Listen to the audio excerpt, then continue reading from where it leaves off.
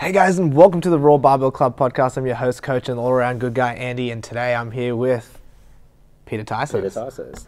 Hey, Andrew. So not only is Peter a very strong masters weightlifter, like what's your deadlift right now? 210. 210, how much do you weigh? 85. And how old are you? 57. 57 years old, and you got a 210 kilo deadlift. Do that. That's pretty impressive, right? It takes a long time to get to that level, and you only do it once every 3 or 4 months, because you know about it when you finish it. But essentially, when you're on a weekly basis, 190 would be just a nice warm-up and get to there, and then you know you've done a good session.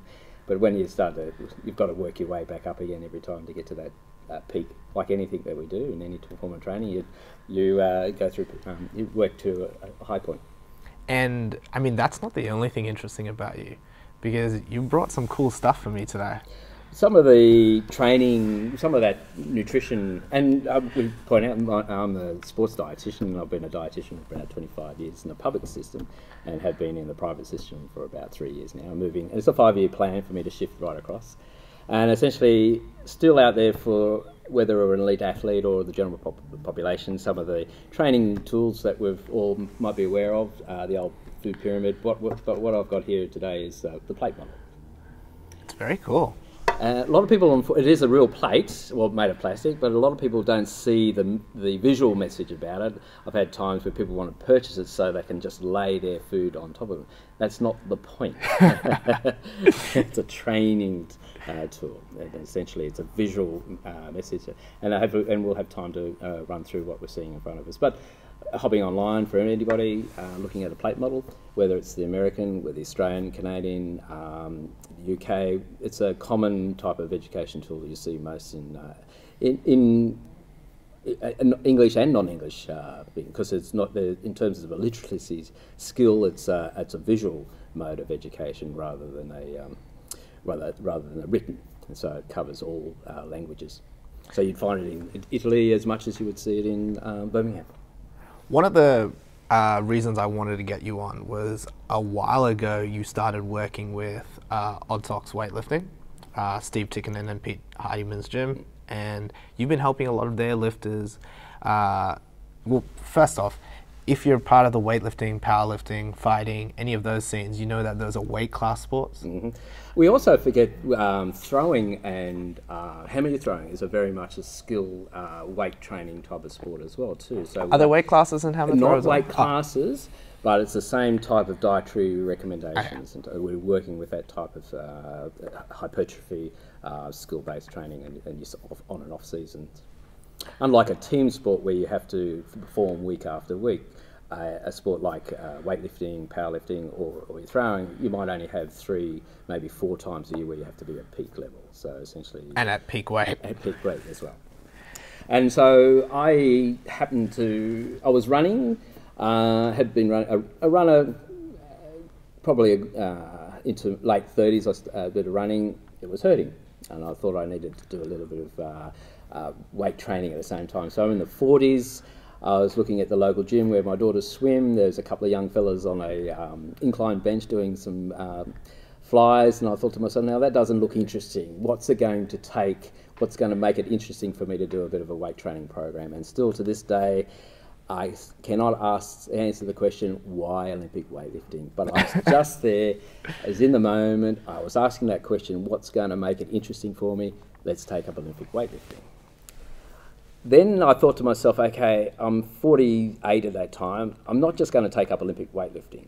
What do I need to do for a 12-month period, I thought, to get myself into a position where it might be possible to take up Olympic weightlifting? So I thought, okay, next 12 months, 3 times a week with a local PT, a lot of conditioning, really a lot of conditioning above and beyond, and the weight training. And then after 12 months, well, let's give it a go. Well, what did your training look like when you first started? Oh, literally high reps, light weights, and eventually throwing up in the local garden outside for the first 3 months.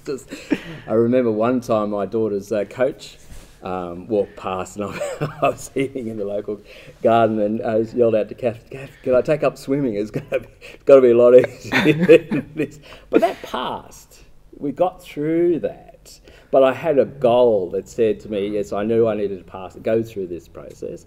And 3 or 4 months later, that conditioning really improved, and you're doing the training above and beyond what you started off with, and that's what you expect, should be seeing. And then after 12 months, right, let's see where I need to go to take this sport on. I did do a little bit of research prior to that. I knew there was a club I was working in Lithgow, and there was a club at Bathurst, and there was a club in Goulburn. And I thought, okay, after 12 months, I'll go and see those guys. Unbeknownst to me, in that 12 months of training, both of those clubs had closed. Used to be a Goulburn weightlifting club. Oh, okay. So further ringing around, and I ended up at Homebush under the auspices of Luke Borragini, and a retired Olympic head coach. Wow! All of a sudden, I'm amongst all of these elite athletes, and just being in that environment of Homebush itself, arriving there and just seeing all the other runners, bicyclists, swimmers, and I thought, now, all of a sudden I thought to myself, this might take me somewhere else in terms of profession as well too, because I was working public. I wonder if this might work out as a private industry. So, but I just put that in the back of my head. But over time we come to realise, well, maybe I might like to move from the chronic condition type of individuals I've been seeing for over 25 years to a elite athlete type of role, and that's the journey I've been on for the last 3 or 4 years. And so here I am. I've made that transition out of the hospital system into the private, and I've ended up with Steve Token and Peter Heidemann at Oddsox, and so I'm the dietitian there. I've got a nice little office and a bookshelf, and I can see people up there if they want to come over and have a chat. So one of the really cool people, and I'm sure she doesn't mind me talking about her, is Liz. Liz dropped from, what weight class was she in originally? It's mid-60s somewhere, Yeah. and she's heading down to the low 60s, if not the 58. I think she competed as a 58. Yes. And not And only strong too. not only did her weights not decline, they actually improved, right? Her lifting capacity. Yes. Yeah, in terms of weight. And that's the important juggle that we have to realise. You're trying to lose weight, but keep that strength up at the same time, and that's where I specialise. And now I want to talk about 2 main things today. First is health and fitness, and eating for just overall strength. And then the second is obviously, cutting weight for a competition. Because as you get into those elite levels, that is something that we do, and it's not something that a lot of people do safely. No.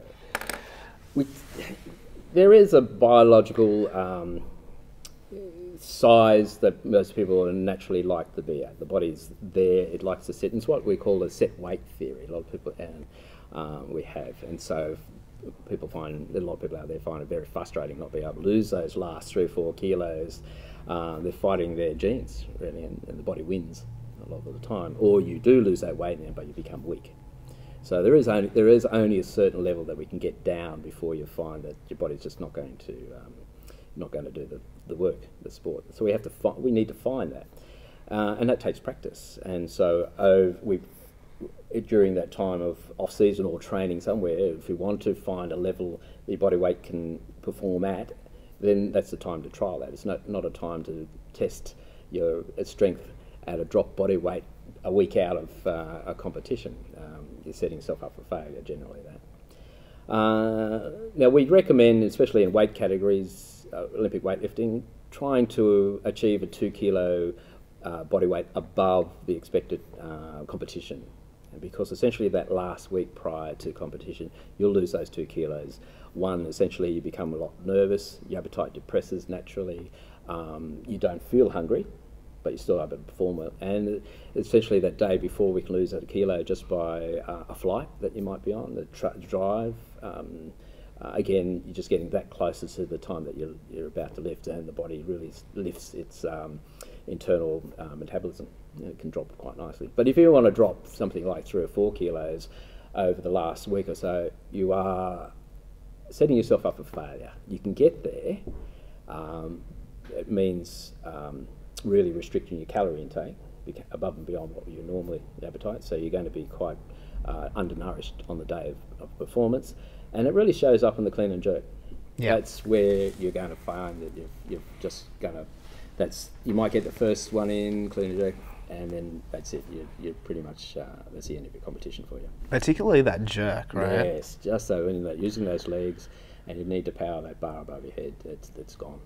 So essentially, by being that, set yourself the next competition. I'm going to be at a body weight if it's practical. And then setting yourself a task of being about that 2 kilos above, a good 6 weeks prior to that. So we're training that way. We know the body's effective. We can do a peak and a trough over those last 6 weeks, and then we can drop those last 2 kilos in that week. And we know we shouldn't see any measurable decline in the performance. And that's sort of what you recommend as the safest way to drop weight. Yes. And it's also probably the most consistent way you can drop weight. And that's a good.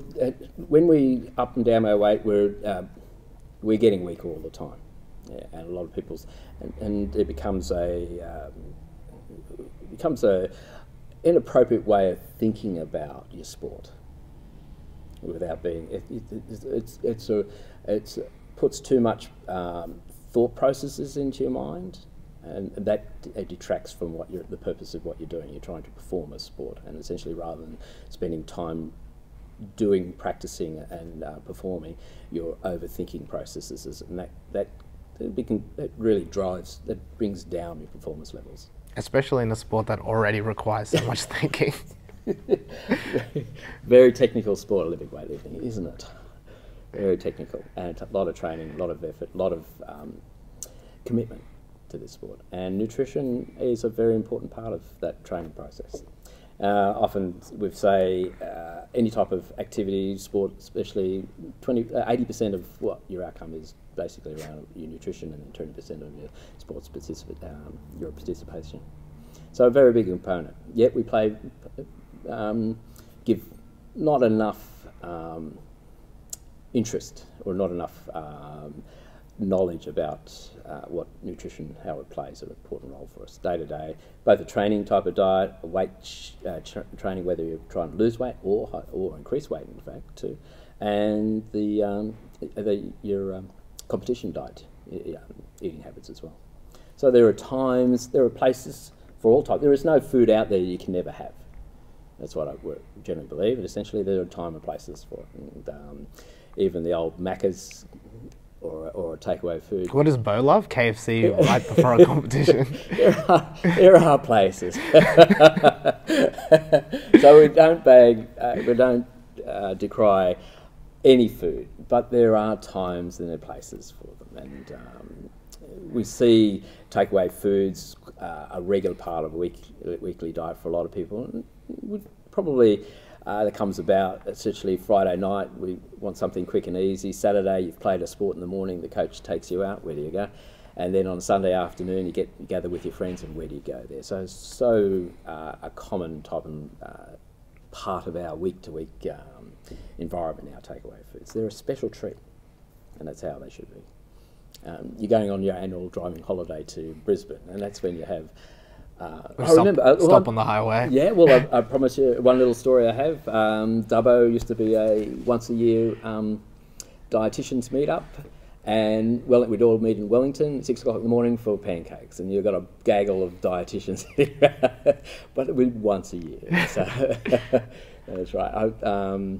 So you should be able to remember, when I talk about special treats, you shouldn't be able to remember the last time you had them. I still remember the last time I had KFC, and I still have the taste in my mouth. Sorry, KFC. It's been quite a while since I've ever been in KFC. I'm gonna just add something quickly. There are a lot of people that cut weight for a competition by cutting water from their body, and if you're cutting a lot of water, first off, that is pretty unsafe. And then the second thing is, what you'll notice is that your body will build up a resistance to cutting that water. Well, the kidneys play a very important role in how well we keep ourselves hydrated. So essentially, yes, you can make the kidneys overwork, but there comes to a point where the body just knows it will not, it needs to keep itself alive. If it's going to lose an excess amount of fluid that it's going to make you faint, where it's going to send your blood pressure through the roof, where it's not allowing the exchange of nutrients from the blood supply into the cell and reverse, just because there's just not enough fluid volume there, your body's just going to stop losing fluid. So there is a point where the kidneys will say, well, stop this, so you can't make it go any further. But prior to that, even though you can still make your body, the same thing's happening, your blood pressure's up, you're not getting that exchange of nutrients, you're not going to perform. You simply, the blood pressure, your heart rate's going to go through, your mind is not clear. Essentially, all that muscle memory development that you've done through training can go literally out the window, because just the muscles aren't going to react as quick and as efficiently as what you did all that training for. So losing weight by fluid overloading, it's not for even elite athletes. It's just not a performance. There are people out there that do it, and they swear by it. But there are, if you think about 100 people in a particular sport, maybe that one person might have that little edge. So it is not something that even has a big impact for a big number of sports people. It's a very, it's a type of activity, weight loss activity, that performs very little benefit for the vast majority of us. What about saunaing? Saunaing, half a kilo. If you've got to lose half a kilo, you can, in a couple of hours, you can get away with that. Okay, then as long as you've got time then to rehydrate. Which is cutting it probably the closest on a 2-hour weigh-in, right? Yes. If you're a boxer or a jockey, it's a very common strategy for those guys. Because it's a 24-hour weigh-in. They've got that time frame where you can rehydrate. But Olympic weightlifting, you're pretty much half a kilo. If you're about to weigh in and you know you're more than half a kilo over, get ready to be told. Well, you can hop in there and lose it. Yes, you can put your sauna suit. Not only sit in the sauna, but put your sauna suit as well. Recently, we just had someone in Queensland. They'd stopped sweating. They'd stopped no saliva whatsoever, and they still didn't make weight. Essentially. And that's a dangerous place to be, right? As well, too. Blood pressure, again, becomes the issue. People in their 20s do have strokes.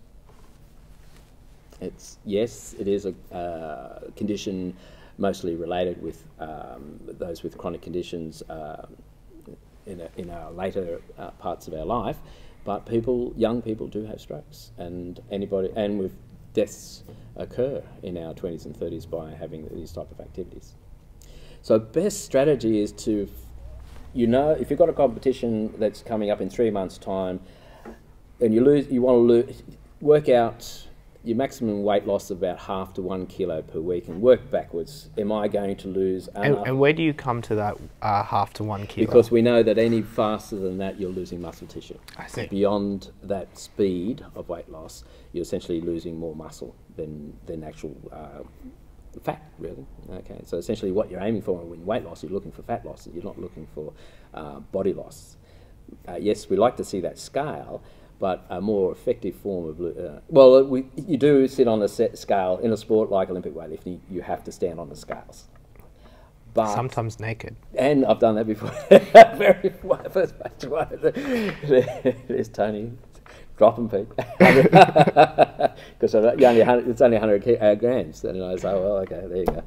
So you do it sometimes, but that's the nature of Olympic sport now with these new categories. You want to be right at that top level now. So if you're in an 89 kilo class, you want to be 88.9 kilos. If you're 89.01, then you drop the DAX and get yourself, because there's no advantage being lighter in the sport. Where in the past there was an advantage. Yes. A long time ago. So nowadays you want to be on that number. So essentially 2 kilos above what you're going to compete at, and then you'll lose those last 2 kilos that week. As I said, essentially your natural level of higher anticipation because of the sport coming on, you'll lose those couple of kilos. Yes, it will be mostly water, but your body, you'll still be able to hop on those scales and then rehydrate yourself quickly, and you'll be back performing as good as you and then you've got that, now you're performing, you've got that level of anticipation. What's the word I'm looking for? Your hormonal levels just jump up so much that you're just going to perform anyway. Adrenaline. Adrenaline. Sorry, you should expect a good 10% above your one PB you've ever done in your training camp, just by you're on that platform in front of an audience and your adrenaline's just going through the roof and bang. You wonder, why don't I do that every week? All right, so I'm just going to summarize what we've quickly gone through. So for me, I'm an 81 kilo weightlifter. That means that I've got to plan about a week out to be about 83 kilos. That's correct. Now, let's say, I weigh 77 kilos at the moment, and my competition is nationals in October, roughly.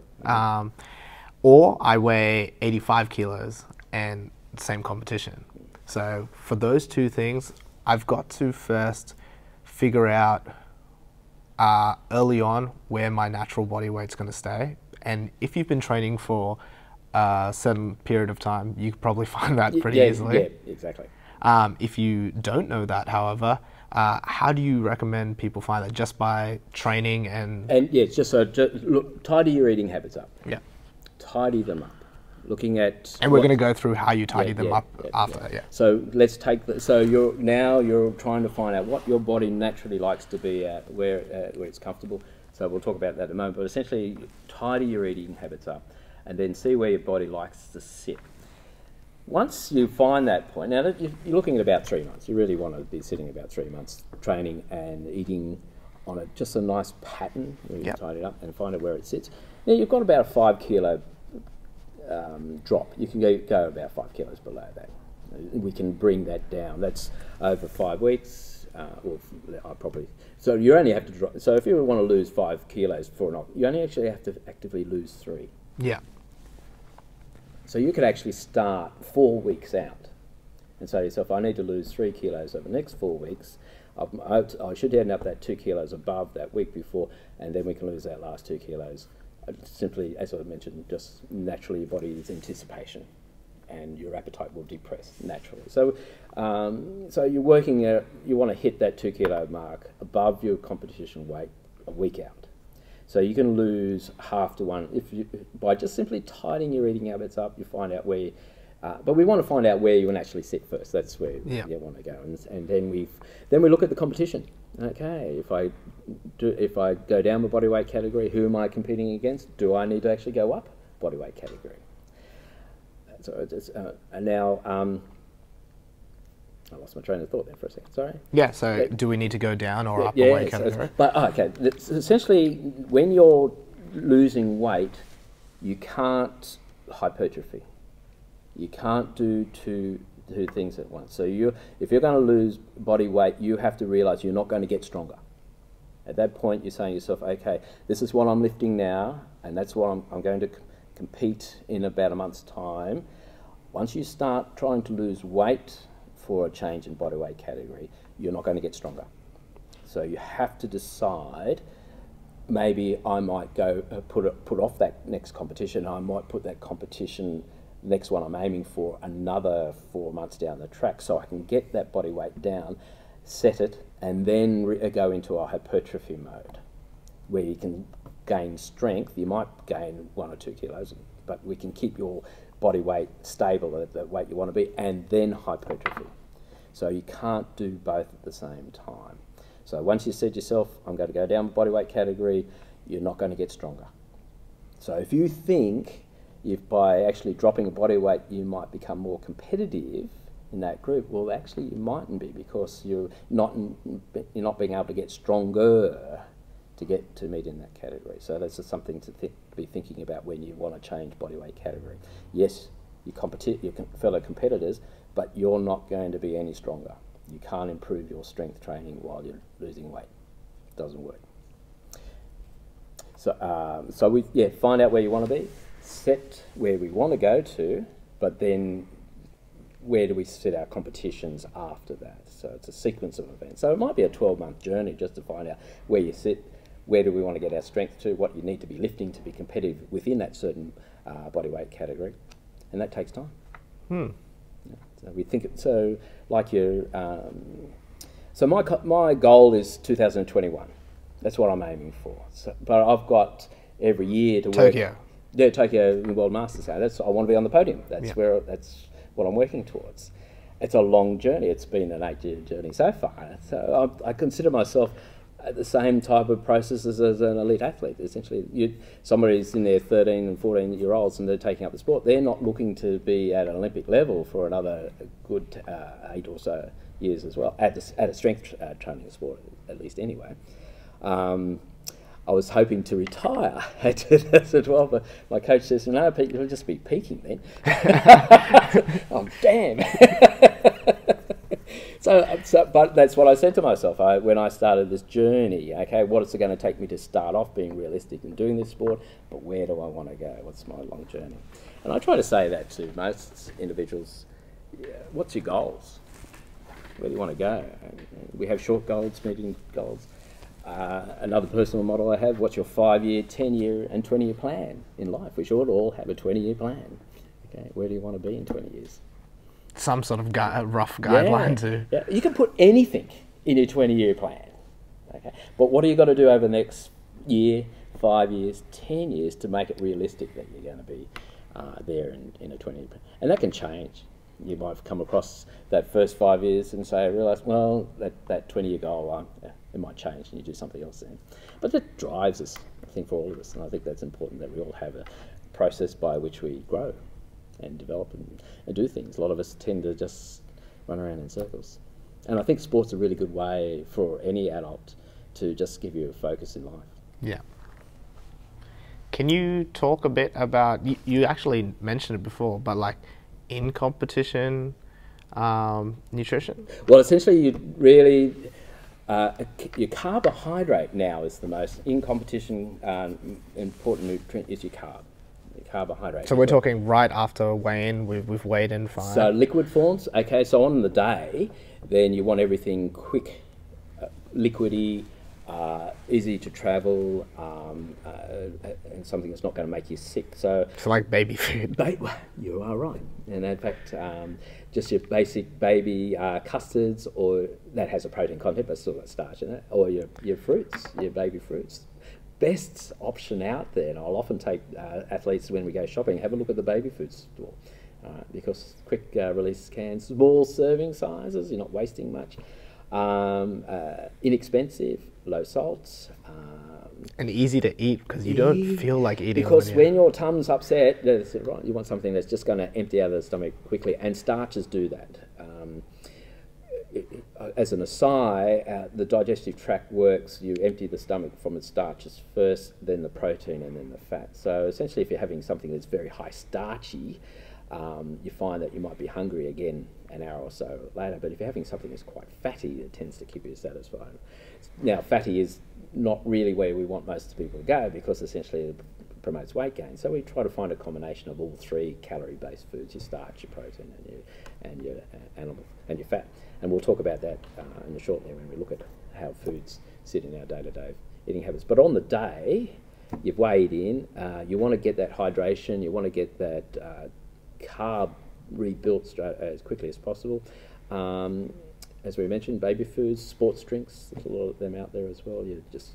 Like Gatorade? Gatorade, Powerade, Maximum, they're all fine. There's essentially a good hit of carb, a good amount of salt, and that's important to improve the absorption rate. If you're drinking straight water, ironically, it can actually be more dehydrating than anything. So essentially, you've just weighed in, you want to rehydrate yourself, don't drink water.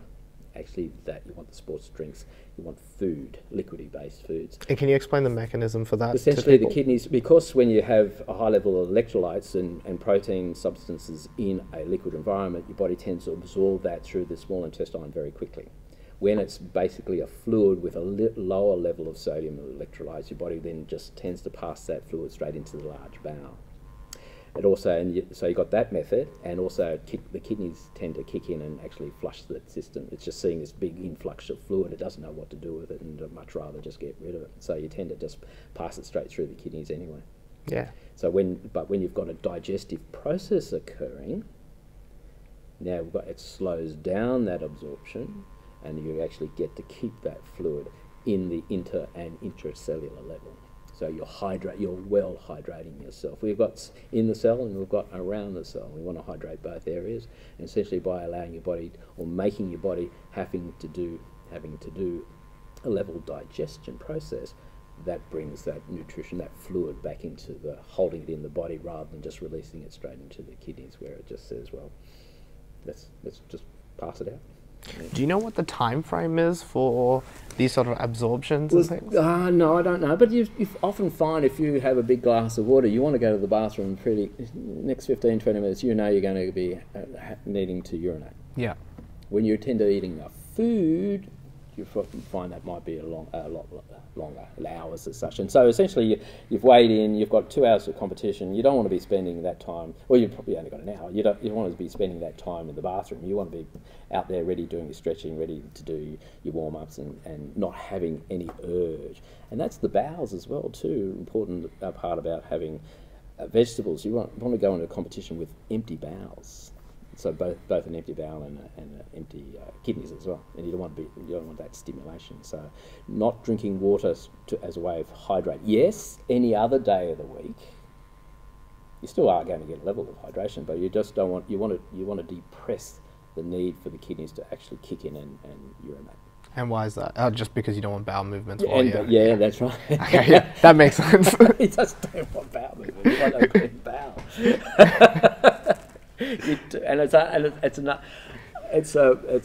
It's a good. We don't talk about our bowel habits. We're all happy to sit around the dinner table talking about our blood pressure. We're all happy to talk about what medication we're taking. We're all happy to talk about the local hairdressers, but we don't talk about how well we poo. And it's a socially unacceptable subject. And essentially 2 good bowel evacuations every day. And I was having a joke with Andrew and the team just recently, but essentially the toilet's not a place of entertainment. Essentially, we should have a need. The body's telling us it needs to defecate, and if possible, we should be able to source out a toilet and be able to empty our bowels, get in and get out. Sometimes it's inconvenient to go to the toilet, so we have a means by which we can prevent ourselves going to the toilet. We just hold on and we can do that once, twice, that's okay, but if we do that too often, a lot of kids tend to do that. Kids get constipation because they hold on and that the stool dries out and it becomes even more difficult for the body to pass. Anyway, I'm digressing a little bit, but essentially keeping our bowels healthy is a very important part of our performance in sport. We just don't need to have an upset tummy. Elite athletes that do travel the world, it's a significant problem because you're living outside the normal environment, your normal environment, not only in terms of physical but also environmental, especially the type of bacteria and just the cleanliness around us, and you're not used to that. Your body's just not used to those type of microorganisms, and that can give us upset tummies. So it's important when you're travelling, when you're away, even when you're travelling interstate, is wash your hands, keep yourself clean. Before you put your hands into touching your face, wash your hands. Don't drink the tap water. Someone was, that was a little joke from last week too. Someone was saying, drink. Oh, that's right. I know who said it. Yeah, drinking, using bottled water that's sealed. It's everywhere. Even if you're going to the States, I would still just buy your own bottled water because you're just not used to the type of microorganisms that are in that room, and so you want to keep yourself clean. You don't need to be wearing. Surgical masks or there's bacteria around us everywhere, but essentially just being sensible about personal hygiene when you're travelling, and just because you just don't want to be having any form of diarrhea the day before you're about to lift. And I think you'd be surprised at how many athletes actually have to deal with that in competition. All the time. Because we don't think about it. It's essentially especially boys, we're very poor in hand washing. All of us. Interesting little digression we have here. One of the best things we have in any type of sport, and Olympic weightlifting, keep your hands clean. Protect your hands and look after your hands, especially after calluses as such. Know how to lower your calluses and protect them. That's something else there too. You just chalk up, grab the bar, and away you go. And prepare. It's all part of your performance, is how you look after your own body. Not only nutrition, but cleanliness as well too. Now, we've talked about in competition. Was there anything else you wanted to add to in competition? Well, essentially on the day, if you've got I suppose if you're having a morning session, you've had a nice full meal the night before, depending on your weight. If you're still a bit worried about your weight the next day, probably say your 3 o'clock meal in the afternoon and make that your last meal of the day. That should carb up, having a nice nourishing meal, and that should still carry you through to the next day. If you're having an after lunch weigh-in, you should still be able to manage an early morning meal. So a lot of people just don't like eating at 7 o'clock in the morning or that type of hours, so it takes a bit of training. So while you're in part of the training, learning how to, sometimes you might have to eat that first meal of the day at an early stage, just so you can nourish yourself there. But you've got the option of liquid foods then too. Yeah. It doesn't have to be a solid-based food first thing in the morning. It doesn't have to be scrambled eggs on toast. You can still do a milkshake. You can still do something that's yogurt with a little bit of fruit. Just something that's going to give you a nice little bit stronger hit of carbohydrate first in the morning, and then monitor your weight for the next couple of hours, see how it's travelling, and if you can hit about 2 hours out, or get yourself weighed in, and then you can carb up again. So if you're having an early morning meal, lift, an evening meal. It'd be better if you didn't have to be worried about your weight. If you're bang on Friday afternoon, you're lifting Saturday morning, your evening meal, have early meal, 5 o'clock. Okay, you should be able to manage that full meal and still weigh in quite nicely in the morning. And that means you can go to the toilet in the morning. And as well too, you can, and you're likely to do that as well. Most of us do have a morning poop schedule. I know, it's 2 o'clock in the afternoon as well. Usually by 2 o'clock, I know something's going to happen. Well, how many times a day? Twice a day. And essentially 2 good bowel evacuations. Essentially, you should feel as though you've emptied yourself. You should feel that, yes, I have been. How often we get that sense that, just doesn't quite feel I've emptied everything out, and you're wondering whether I should just get up and go, or you do get up and go, and all of a sudden, I've got to go back to the toilet again. No, you should be able to say to yourself, I can move my bowels, I've emptied them, and I've finished the job.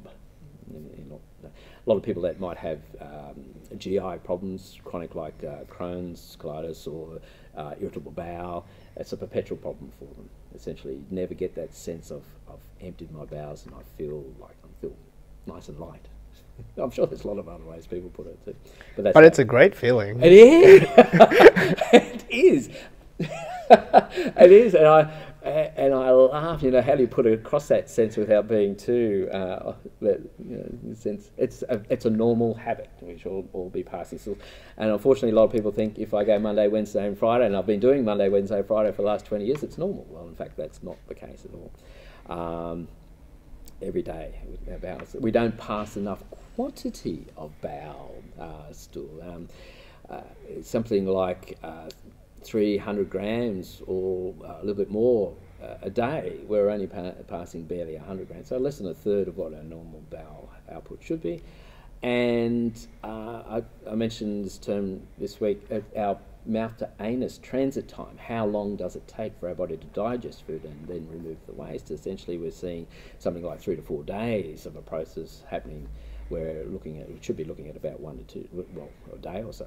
And we do have a simple fix for that, right?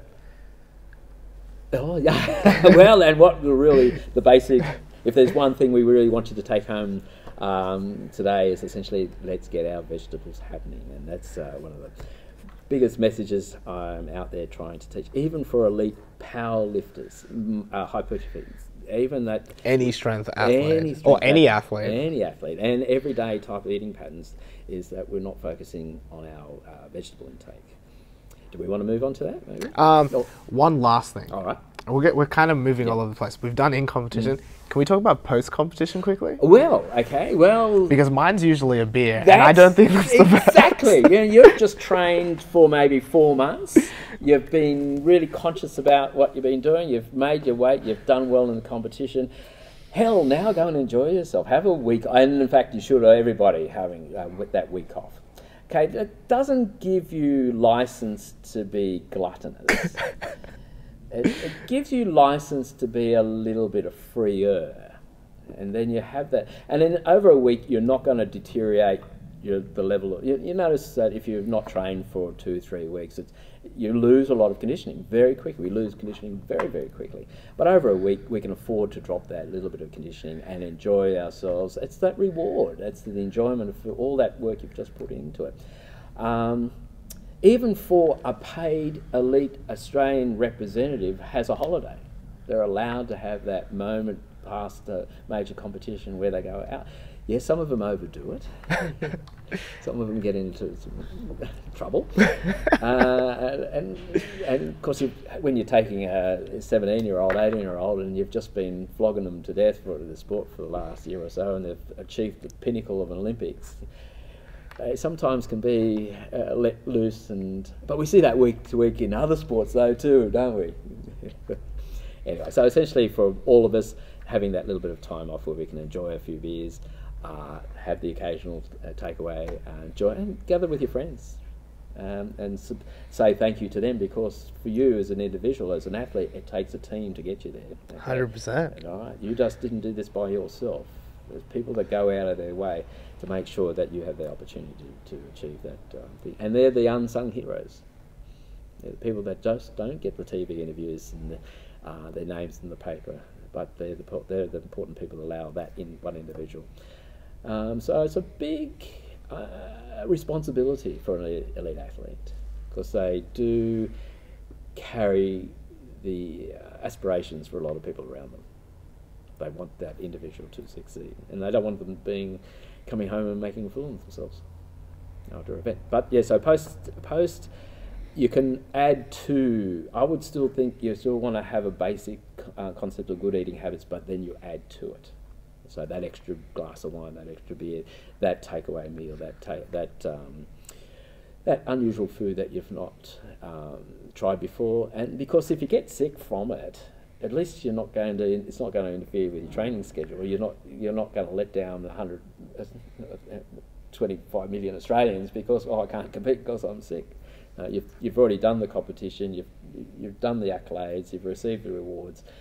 If something you do in terms of food happens to give you a gut upset, well, okay, just go and hide for a day or two. We don't need to know about it. Just don't be found on that went dark real quick. Yes, be sensible. There is anyway. You told me an interesting story downstairs about you were at a dinner and a child was very confused at your plate. Can you tell us that again? Because I thought that was really funny.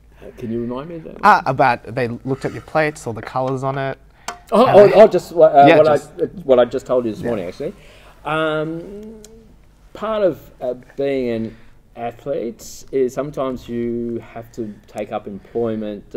We still have bills to pay, and so I was just working in a factory with a significant level of Islander ladies, and some of them quite large girls. And I was sitting, as you do with a factory, the boys sit on one table and the girls sit on another table.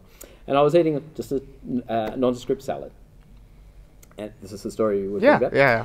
And it was fed back to me, no pun intended, that one of the ladies on that table thought I was eating a bowl of lollies.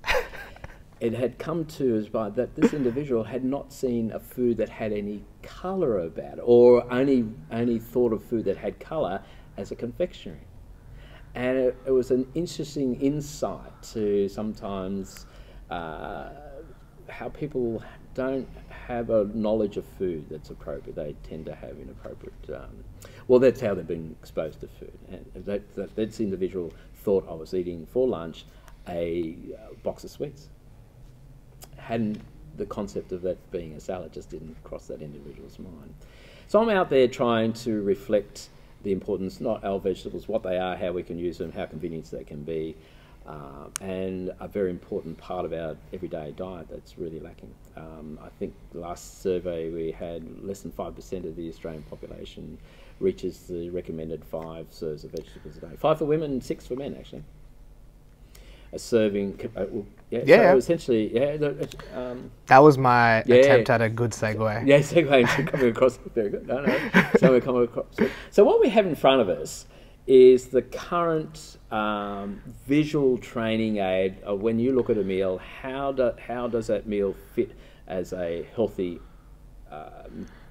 Let's not say the word healthy, but let's say the word as a balanced meal. And what I've got in front of me and what I'm showing Andrew is a plate model. And in the past, what was the where model? We used to have the pyramid. So we still have what's called, we have our food groups, and that's what's still taught at schools. And what are the food groups? And so we have our breads and cereals, fruit and veg, meat, dairy, fats and oils, and that's the 5. And alcohol. That's not. That's the extras. Yeah.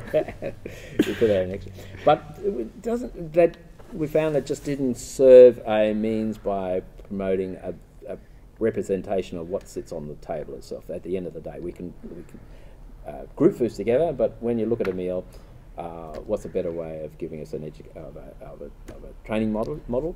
And so the powers that be have come up with what's called the plate model. And for most of us out there, I'm sure you've seen the idea, and you hop on any website and just ask for a plate model, you'll come up with a round plate.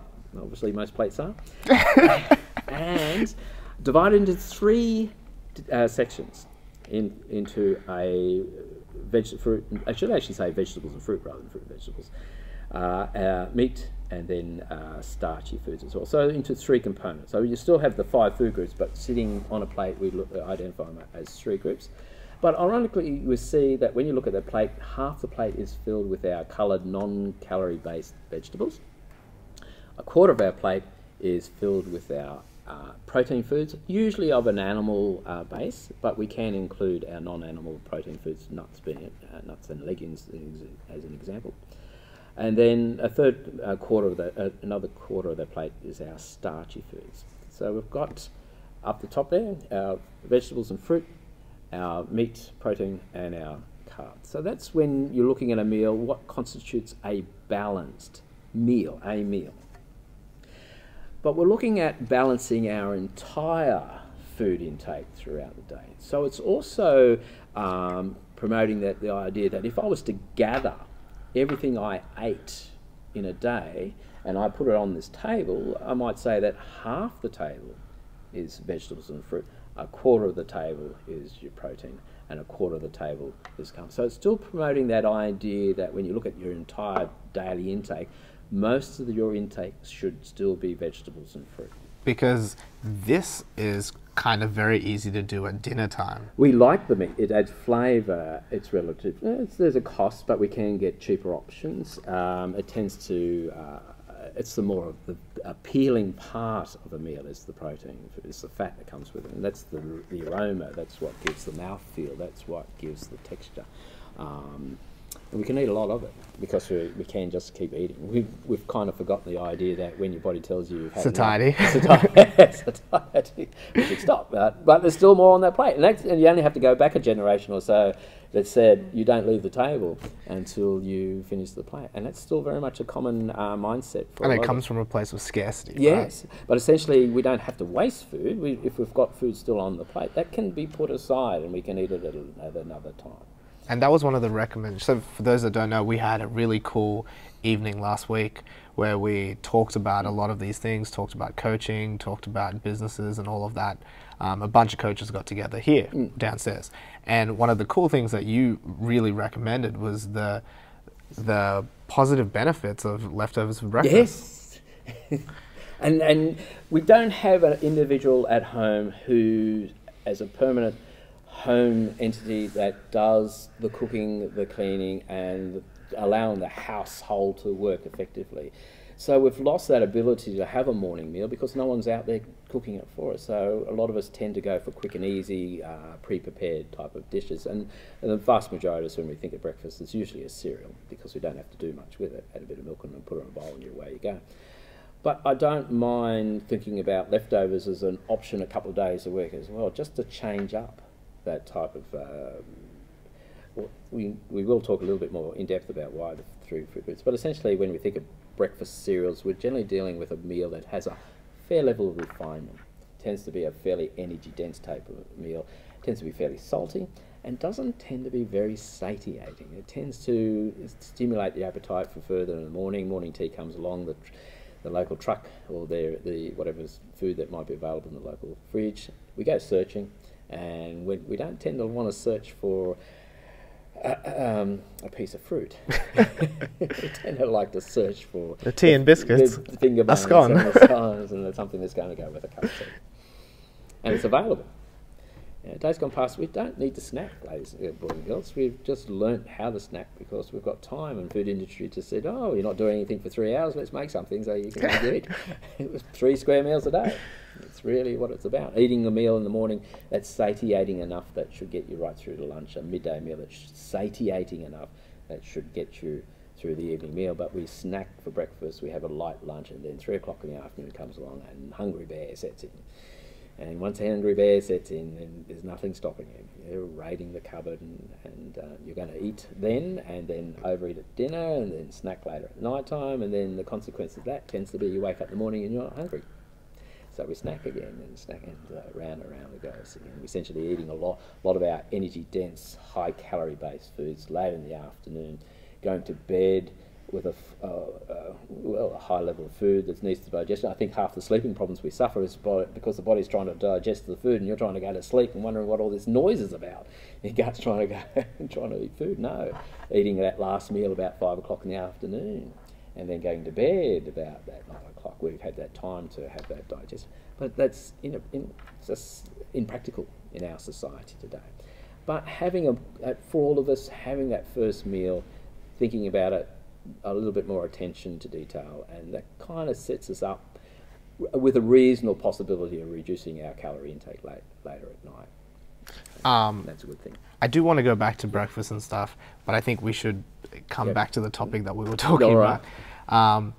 Talk about these different food groups and the importance of them for athletes and even just regular people. Well, carbohydrate. Let's start off with our major important for sports people is starch, sugar, carbohydrates, all exactly the same thing. It's glucose, breaks down to glucose, and our body then digests it into the bloodstream, and we transport it into the muscle and call that glycogen. And so we store it as glycogen in the muscles, and then your body, once it goes into the muscle tissue, it's a one-way process. We can't then take, if we needed to use it somewhere else outside the muscle tissue, it's a one-way process. Once it's in the muscles, it's there.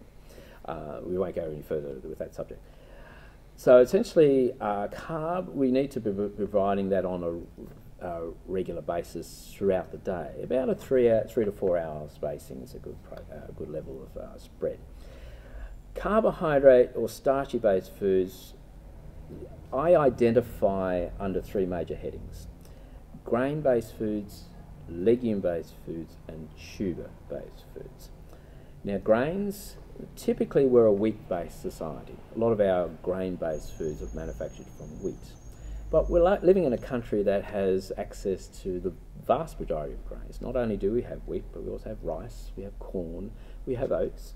There's still barley out there. It's not a typical grain food that we consume. Millets out there, rye. An old grain used to be around in the 90s. It was called triticale. A lot of us might remember that. There was a hybrid between rye and wheat. It does not as available. I don't see it anymore. Never heard of it. No, triticale. We talk what's current in the media in terms of grain are these so-called ancient grains. Athamus, I think, is one. Spelt as well, essentially. Not as energy dense, not as high in their carbohydrate content as like your common grains that we have today. So is that better, worse? Well, essentially, if you're looking for an energy value to do sport, it's not really going to. It's good if you get bowel upsets. A lot of people use it because it has a lower level of carb, easier on the gut to use. As far as it being an ancient grain, well, grains have only been around for 10,000 years. That's it. So essentially, whether it's wheat, rice, corn, and oat, they're all a good range of options we have out there. The odd thing about wheat is that you can't boil it up and eat it. Unlike rice, corn, oats, barley, rye, every other grain, there's a process of simply boiling it, it becomes edible. Wheat doesn't do that. It's a very hard husk on the outside. So the only way we can really consume wheat is by milling it. And for the vast majority of foods that we use a mill wheat product, we tend to take out a high level of that husk. We lose the fibre content. And we end up with a nice white endosperm, that flour. It cooks, it rises, it tastes, it takes butter quite well, and so you It takes butter quite well. that's your roe and sugars. So it combines with those ingredients very easily, and what do you end up with is your biscuits, your cakes, your chocolates, your breakfast cereals as well too, because you have to, when you're dealing with wheat, mill it. Yeah. And we change the profile.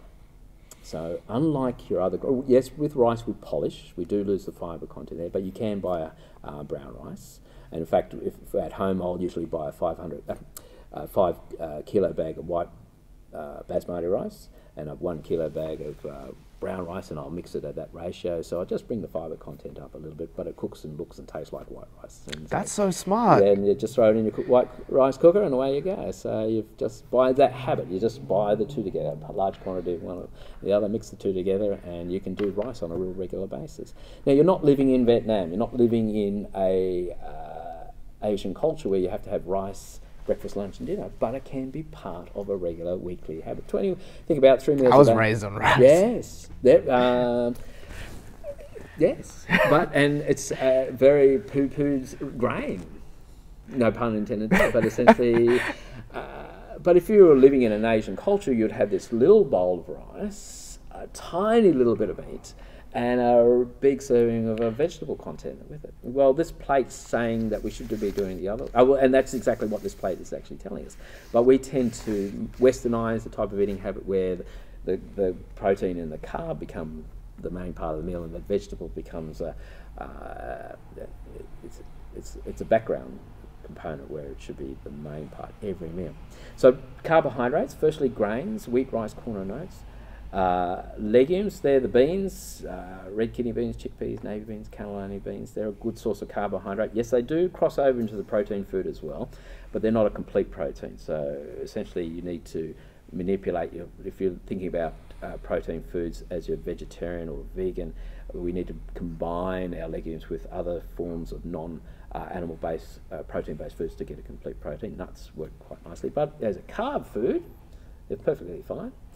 And then a third major source of carbohydrates, tubers, and they're your root, starchy root vegetables. So potato, yes, we're typical. In fact, potato is the only vegetable that we're still increasing our consumption on year after year. That comes about because of takeaway foods. But potato, sweet potato, yam we know of, we're aware of that. But taro is out there too, very islander-based root vegetable, quite large, like a bowling ball, in fact, very hairy on the outside. A little bit more work. A lot of, yes, and so you really would need to know what to do with it.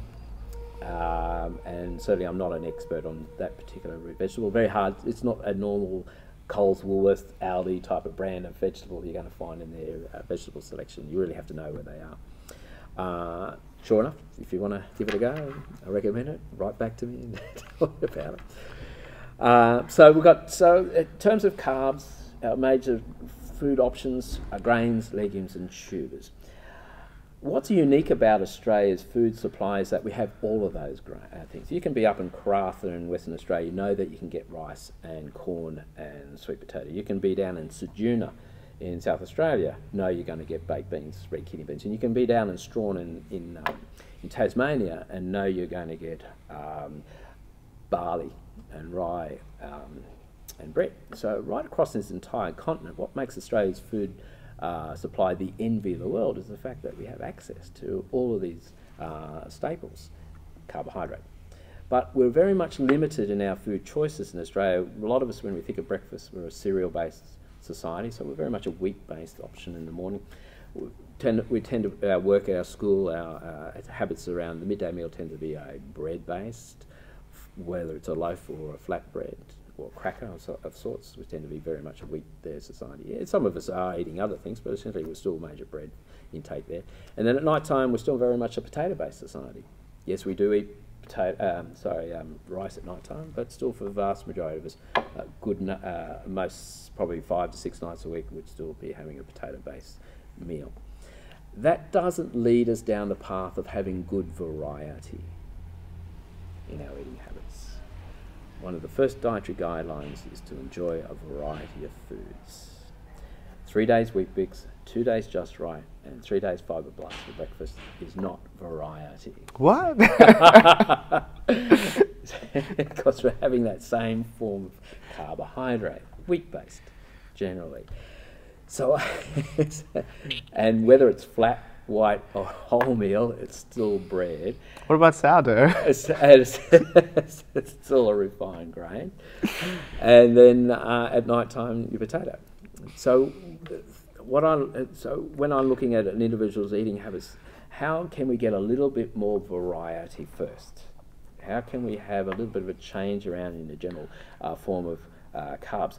The point about that is essentially you tend to reduce the amount of refinement. When you're dealing with cereal-based that is wheat, you're always dealing with a level of refinement. And always, that's the point I'm making, is that there's always a level of refinement. It wouldn't hurt us to try to have some food selections in our week-to-week eating habits where we're trying to have something that has a little less refinement about it, and no refinement, in fact. Corn, sweet potato, your legumes, they can sit quite nicely in our eating habits as a way of just jazzing up our eating habits. What was the way I was saying it before? Not cleaning it up, but just when we started out in our talk today. Oh, no, it might have been right. But essentially just jazzing it up a bit by having a little less refinement. And we can do that by looking at our starch. Animal foods, well, we generally we are pretty good at trimming using low-fat cooking methods. The Heart Foundation's been at us for quite a number of decades now, saying trim the fat, use low-fat cooking methods, grill. And so I don't really need to go too much in terms of the low-fat type of message, because that's been out there for a long time, and as a dietitian for nearly 30 years of experience, well, that's well ingrained. It really has taken on, people have taken that message on quite well. Probably a little too much in some cases? Yes, you're quite right there too. That's especially for your young athletes, it's not, and I'm talking about your pre-adolescents or just becoming that age, that's not time to be on a low-fat diet. Essentially, the hormonal changes that are happening, your body growths and your maturity that's happening requires quite a decent serve of fat in their diet. And your body's quite active, it's quite metabolically mobile, so essentially having that extra fat content, you're not likely to increase a body fat storage. It's more the carb that's the problem. Trying to, again, for kids, trying to get a little bit more variety in their eating habits, bring down that level of refinement. But what really is limited in our eating habits is our vegetables. We're really not carrying enough vegetable content per se. And every health department in our Western world, from the States to Canada to England, Australia, New Zealand, recommends a serving of at least 5 serves of vegetables for women and 6 for men. What equates to a serve? Half a cup cooked or 1 cup of salad. So we're looking for us if we're looking at just cooked non-starchy vegetables, 3 cups of coloured vegetables per day. Now we barely make 2, and if you take potatoes out, we only make 1. So if there's one, I'd actually say that's a more primary requirement in our eating habits to increase our vegetable intake than changing the type of vegetables. My argument why we don't get enough vegetables, essentially if you look at the type of carbs that we use, breakfast cereals are not a dish that's conducive to carrying vegetables. I'm not about to try and convince the population to have a side salad with a bowl of Weet-Bix. So when we look at that type of staple, that carb that we're having as a morning meal, it kind of inhibits. Not only are we getting that level of refinement, we would tend to be inhibiting the opportunity to have a vegetable value. So that's why leftovers tend to carry vegetables quite a lot, because at night time we have some vegetables. Sandwiches could be a great carry of salad or vegetables, but a typical filling of a sandwich tends to be ham and cheese, bit of tomato if you're lucky. Why is that? Because we like to hold the sandwich in one hand and keep doing what we're doing. So a lot of us aren't stopping for lunch. We're not sitting down and relaxing and having that break. Days gone past, you had a meal and you went home, had a meal and then had a siesta. Very few countries in the world do that in this day and age. Spain, some countries, European countries still have a siesta. China still has siestas in certain parts of their country, but certainly not in Australia. Our work economics don't allow that. And there seems to be, I mean, I know I feel better that if I eat and then just like move around a little bit before I get back to work. Well, there's only so much blood in the system. It can't fill every space in the body. So it has to say, are we being active? Right, I need my blood system to go to my muscles. Oh, am I digesting food? Well, I need to take blood away from the muscle tissue and move it around and move around the digestive tract. So it's actually, once you've eaten a fairly large, significant meal, now's not the time to do a 10K. Oh, no, I wasn't saying 10K. But being generally walking around, that's okay. I just meant sitting down.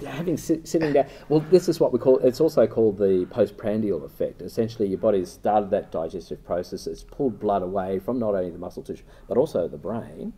So we tend to have a lower oxidated area in the brain. So we get tired. It's a good time for a nap. It's a good time to have a nana nap.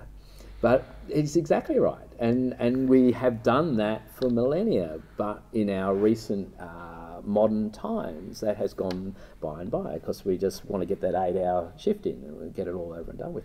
So a lot of us get very tired. I mean, trying to having a business conversation at 3 o'clock in the afternoon is fraught with many more than just the usual conversation barriers that people have being able to hold a conversation, but essentially that mind is now wandering, it's not hasn't got that level of concentration as such. So don't go and see your bank manager at 3 o'clock in the afternoon. You want an appointment at 8 o'clock, 9 o'clock in the morning.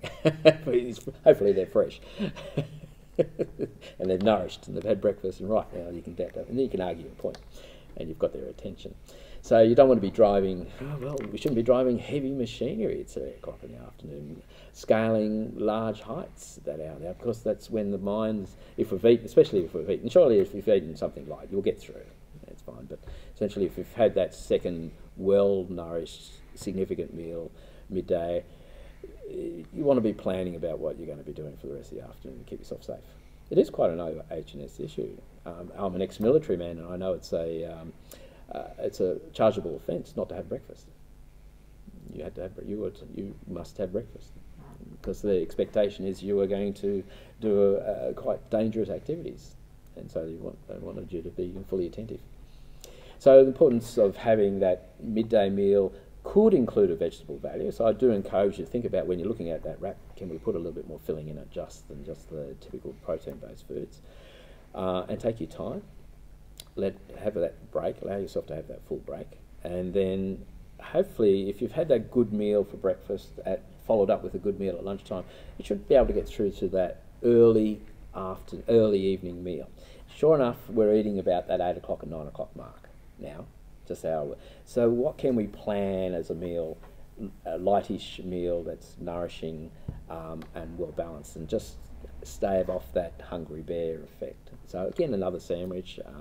Breakfast cereals actually work really well mid-afternoon. Something that's quick and easy, having in your office or having in the environment. As long as you've had that well-balanced meal throughout the day, your fast, digestible starches can be a nice little stopgap. And I think you recommend that as a perfect post-workout meal. Post-workout meal, because in this environment, you've just done an hour and a half training. The recommendation is a 20-gram content of protein, and then I'm going to be technical here, but a 1 gram of carbohydrate per kilogram body weight serving. So if you're taking a 70 kilo, 80 kilo athlete, you're looking at about 70 grams of carbohydrate. Immediately, that 20 minutes or so after a training session. The breakfast cereals work really well on that. But I would actually, to bump up the protein content, I'd add a little bit of extra supplement to it there as well. And I like using the skim milk powder. So if I've got something in the fridge that's in my gym around, just having a jug of, not a jug of milk, but some milk container that I'll actually preempt by putting some extra tablespoons of skim milk powder. Let's not be technical here about what's the ratio. If you've got 100 mils, I'd probably 1 tablespoon per 100 mils. That'd be nice. That's easy. That'll melt in there quite nicely. Just a stir. And what people sometimes don't realise is that skim milk powder is probably one of the safest We have to be careful. We are in an Olympic sport. We are all in this sport. Well, some people don't have to be careful, apparently. That very topical, very much so. The consequences will arise, will come about, I'm sure. But yes, there'll be reps out there that might say otherwise, but there is never 100% guarantee that when you're dealing with a commercial form of a supplement, that there mightn't be anything that's trace that could come up in a blood test for you. With skim milk powder, you're dealing with a product that is done in a factory that's only that you're not going to find a company that's doing skim milk powder and a cocaine supplements in the same factory. You are dealing with a company that's going to be just doing that one product, so you're not going to get problems with cross contamination, and you're not going to find anything that's going to come up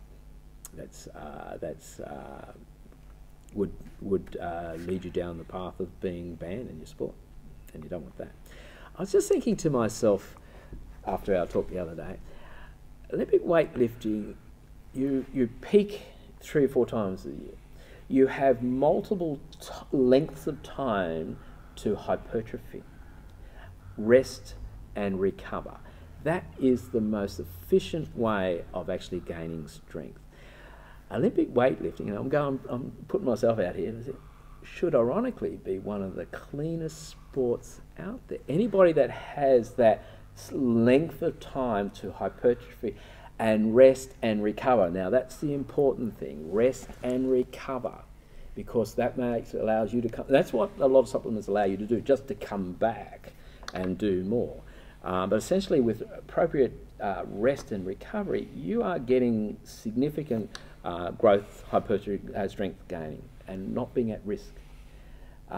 Sports like team sports that work week after week after week, where you don't have that time to recover, and you only have a short period in the year where you have that off season where you have that time to hypertrophy, you're at quite very significant injury risk.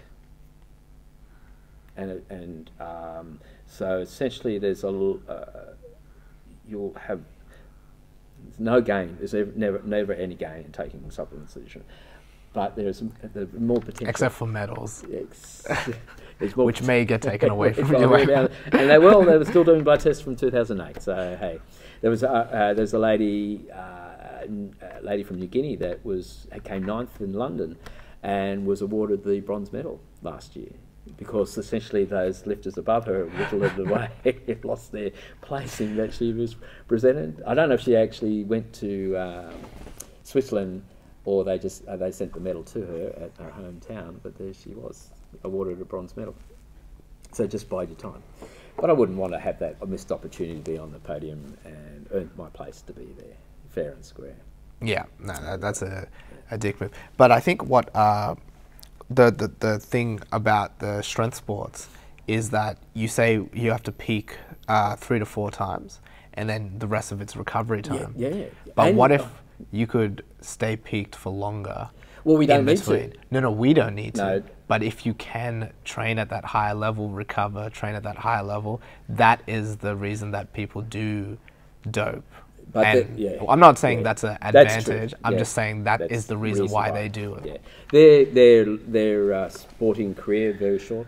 Yeah. Very short. You just can't keep that level of attaining such a high level for a 5 to 10 year career path, and that's pretty much that's you're 25, 28, and your career's over. And that's what you see, right, with a lot of countries that aren't Western countries. They tend not. Well, they're lifting for their country. They're lifting not only in Australia. For a sportsman to take up sport as a full-time career path, there's a lot of barriers, because essentially there's no real financial. It's not life and death. In a lot of, let's say, well-developed countries, when you've got one individual that can perform, that brings not only glory to their country, but also allows the community to be brought up there as well in terms of the financial gain of that individual. There's a lot more the sense, if I succeed here, And all I have to do is take something, and all of a sudden it's not only me getting the reward, but I can bring my parents, I can bring my family, I can bring wealth to my community. That's it's temptation. Well, it's a motivator. It's a motivator, yeah. Whereas someone in Australia, it's not life and death. Sure enough, it's cost you a lot of money, but essentially... So it's actually getting you to death sooner. yeah, you get into death.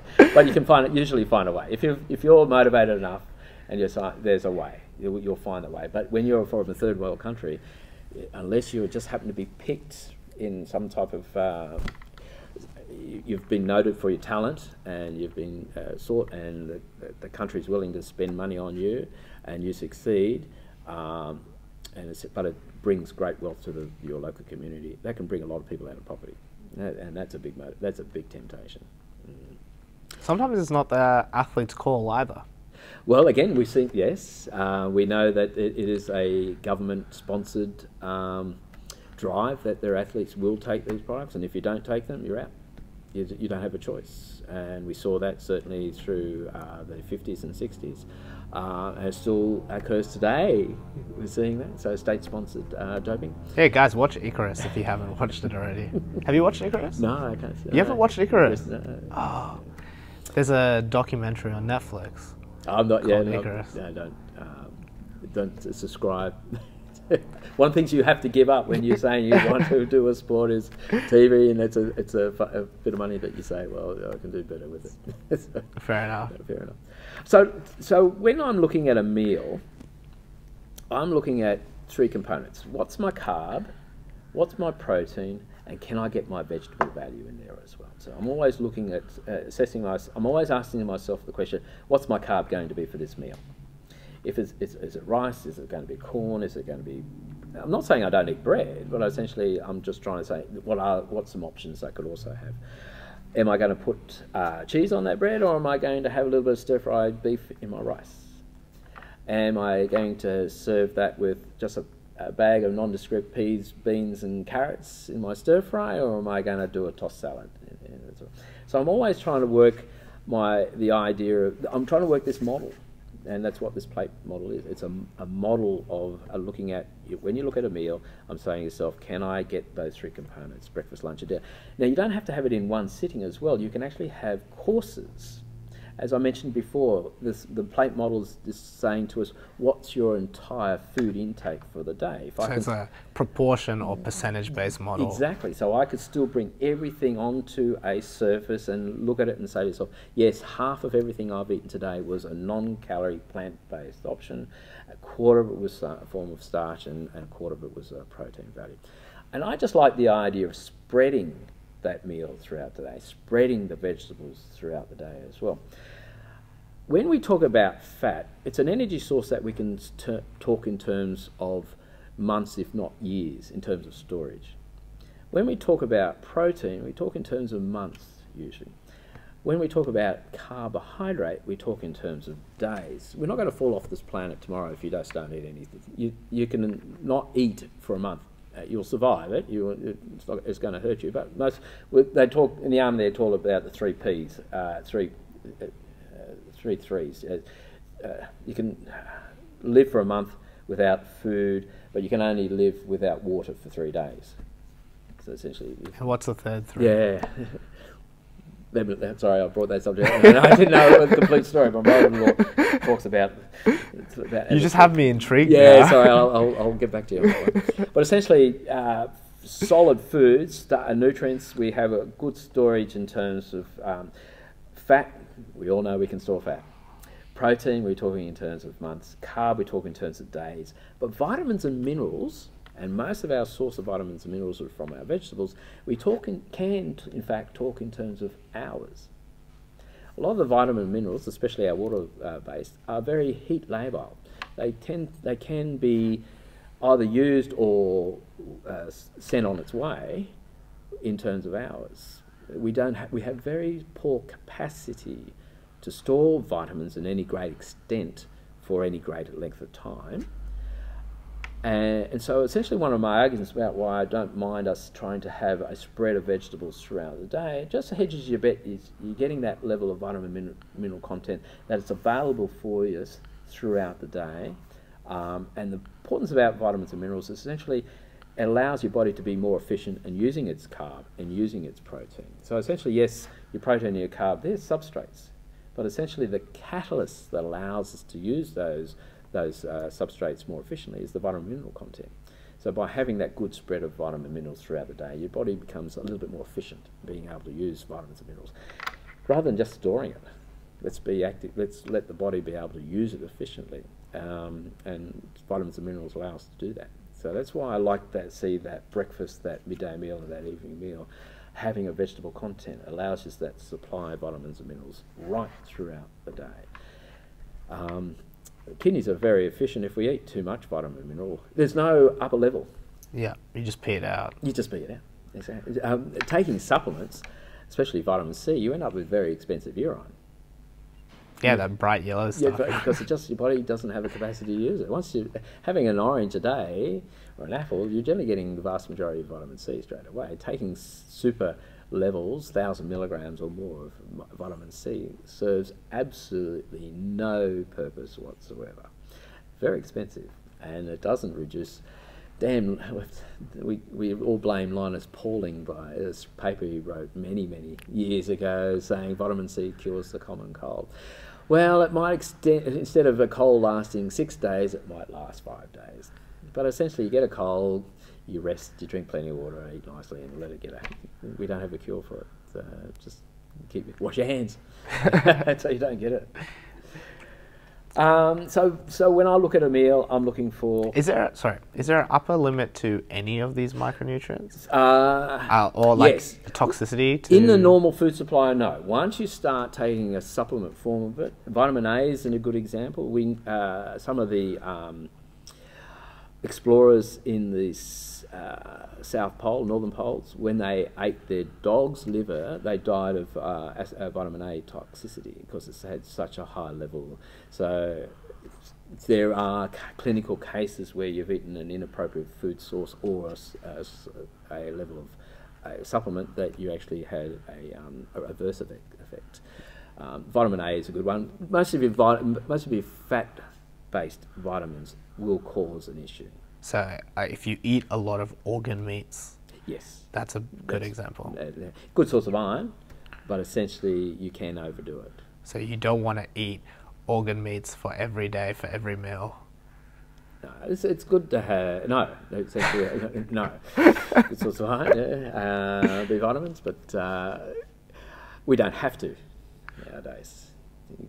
You probably have to go back to the 1700s or that late where organ meats were the only thing people could afford to eat. It's like a delicacy now. People It don't is get interesting, it, isn't it?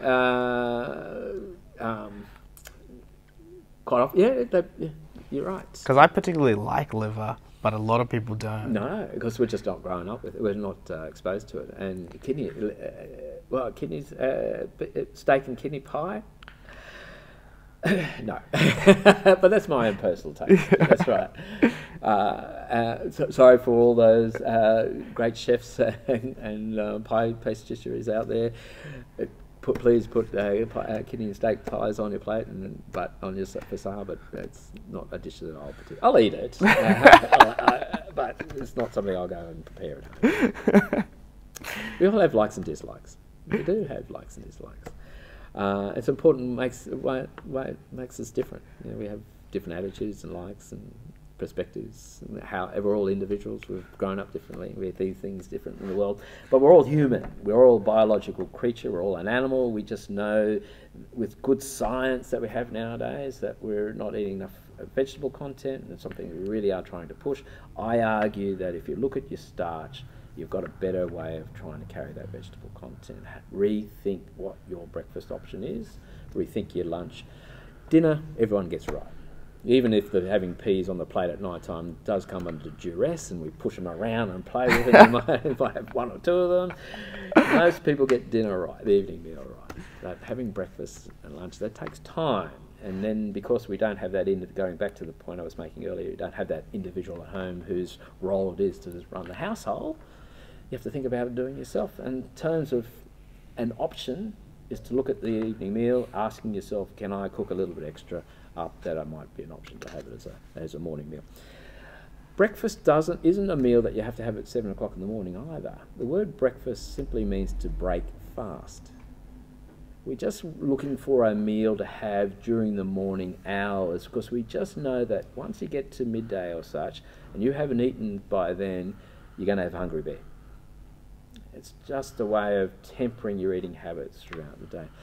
The old adage, eat like a king for breakfast, eat like a queen for lunch, and eat like a pauper for the evening meal, rings very true. But you don't have to have it at 7 o'clock, 12 o'clock, and 6 o'clock. It's just our economics that locks us into that time frame. Great study, two rooms, walled in, no windows, one room with a clock, one without, and asking when people are hungry. The people that you came up with 2 distinct time frames when people thought they felt they were hungry.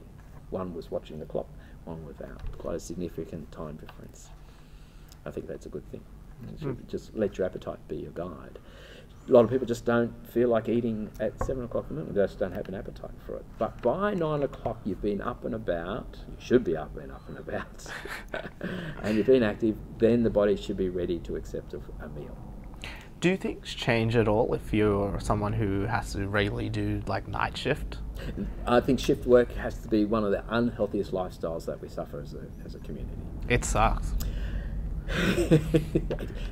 There is no health benefit other than beyond our low social economic status, and a lot of people that are on shift tend to be of a low social economic status anyway. There tends to be a strong link.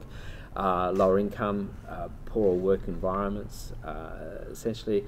But we just know by itself a shift, because miners are out there making a mozza, being a miner, but working shift work, 12 hours on, and working 4 days straight for very poor health outcomes.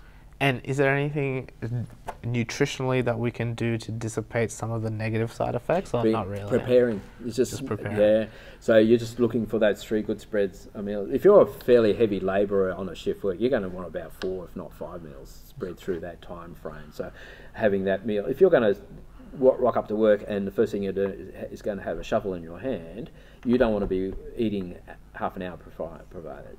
You want to be eating a good couple of hours. However, if you've started working at 4 o'clock in the morning and you're going to be shovel in hand, you've got to think that night before meal. That's that last meal at night time. That's comfortable in serving size, but nourishing enough to be able to, when you wake up in the morning, you can start doing that physical work, and then work your 4-hour spacing after that. Because you just 4 o'clock in the morning, the circadic rhythm just doesn't allow us to accept food at that hour in the morning. It just doesn't work. So you just have to plan the last meal the night before, and then work from after you start working. You start at 4, and you're likely to have a break at 7. That's when you have time to have your next major meal. Yeah. And then, but no, it's you pay a price. The shift worker pays a health price. And a performance price. And in their work. No, I meant in work and in training. In training, if you've got somebody that's in shift work and train. If you've got exactly. Interesting about that. What else infects our training is school kids. Especially about exam time, you want to get them out of your gym. Let them go focus on their scholastic achievements during exam time. They don't need to be concentrating on trying to do sport performance during their time. You run a risk of them injuring themselves. Get them out to say your school time. So all coaches in their gym should know when the exam time's wrong. So what are you doing here? Go focus on that time. Yes, they're still going to be elite athletes if they want to be, but they've still got scholastic roles that they need to do. That's not a time or place, because your injury rate tends to go up that way. And we're looking for well-balanced athletes. Yes. We want. Yes. You got to look for life after athletics as well, right?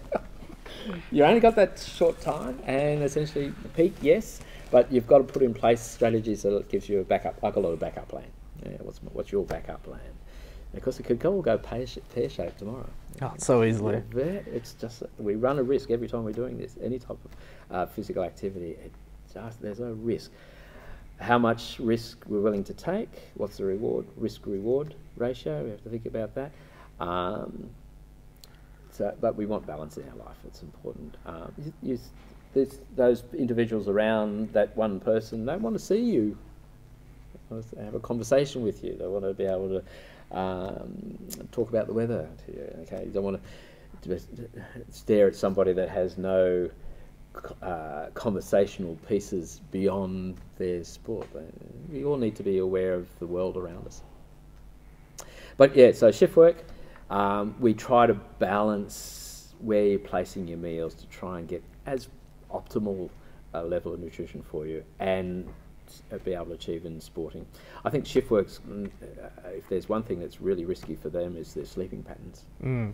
I would say that. Sleeping and fluid, keeping themselves hydrated and sleeping patterns. Very hard to sleep good length of period of time and having that deep REM type of sleep as well too. And if you guys are more interested in sleep, there's a really great book you should read called Why We Sleep by Matthew Walker. Dr. Matthew Walker, I'm pretty sure it is. I definitely highly recommend everyone read that. I've just written a couple of things here, just some notes to so we've talked about vegetables, protein, even for your elite powerlifter, anything more, about 1 point, I'm going to be a bit technical here, but an adult who is even in a hypertrophy mode, somewhere around 1.4 to 1.6 grams of protein per kilogram body weight. You'll find in a lot of the literature in magazines and such, you'll have your elite powerlifter, bodybuilder, somewhere around the 3 grams a day. Once you go beyond 2, you're putting your kidneys under quite a significant stress. You really are, it's quite a detrimental impact on your kidneys to get, essentially what your body will do, it'll just get rid of it. Beyond 2 grams of protein per kilogram body weight per day, you're eating excess of what body can actually metabolize, can actually do with, can actually hypertrophy. So essentially high protein diets are costly and really just increase the effort that the kidneys have to be put on. Now the kidneys are one of the organs that love being worked, but fluid based. They love just flushing the water through the system. They don't need to be getting rid of excess protein in the form of urea. Once we break down protein into urea and carbohydrate and other little components, but essentially your body has to get rid of that urea, and that means you flush. It takes water out of your body too, so you're dehydrating yourself quite significantly with a high protein diet. So, so how much protein is in food? Now, as a real rough rule of thumb, about a third of the weight is about a protein. So a bit of steak, 100 grams, you're getting about 30 grams of protein. So it's a real rough. There's quite a variation there, but fish is a little bit higher in protein than red meat. Your nuts are a little bit lower. But essentially, just to look at a meal and say to yourself, okay, there's 100 grams of meat, that's 30 grams. If you're a 70-kilo athlete, 3 meals a day, 300 grams of total animal product, there's 90 grams of protein for your day.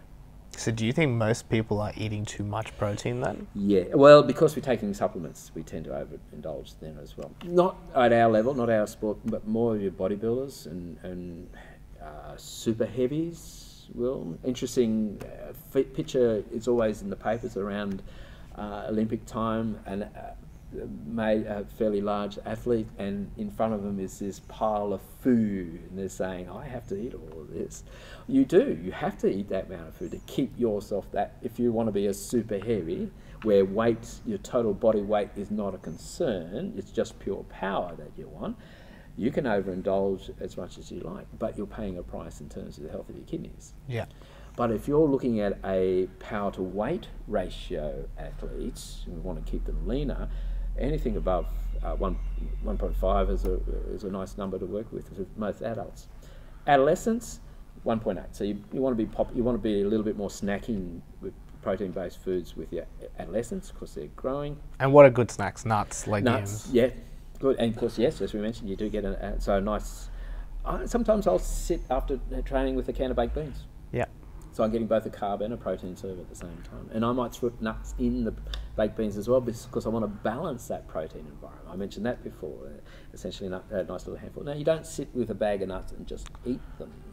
you put them in a meal if you can. It just gives you a little bit more. You don't tend to overindulge. A bit of yogurt, maybe. Yes, nuts and I'm just thinking about like what to send your kids to school with. Yeah, that's an idea. As a snack. Yeah, and you can get grated almond. Yep. Mix that through there as well too. That brings up the protein content and your carb content quite nicely. Cheese and apple. It's a nice little handy lunchbox item or a training day just to bring up that protein content. Drinks of milk. Flavoured milk. You've got to weigh up your weight here. Are you about to tell me that chocolate milk is good for me? Because you might just change my life. If you're really trying to bump up your total calorie content, there's a place for it. But I think the amount of added calorie base in your, no names, but essentially a flavoured drink, I don't think there's the way up. There's no real benefit. I used to say getting a glass of milk, and I might put a teaspoon of ice cream flavouring in my milk. Yeah. What about Milo? Well, again, a lot of sugar content. It's a way of flavouring your milk. You just don't. I suppose I would say don't have a big crunchy layer on the top. You don't need that. You just want something. Isn't that the best bit? Yes. That's the best part of the point of drinking it. And then you put sugar in there as well too. I've been there, done that. I think all my years of living off the stuff. So protein has a part to play, but really we can achieve our protein intakes with general sensible eating patterns. We can get there quite easily. So 1.1 to 1.5 grams per kilo of body weight. Yep.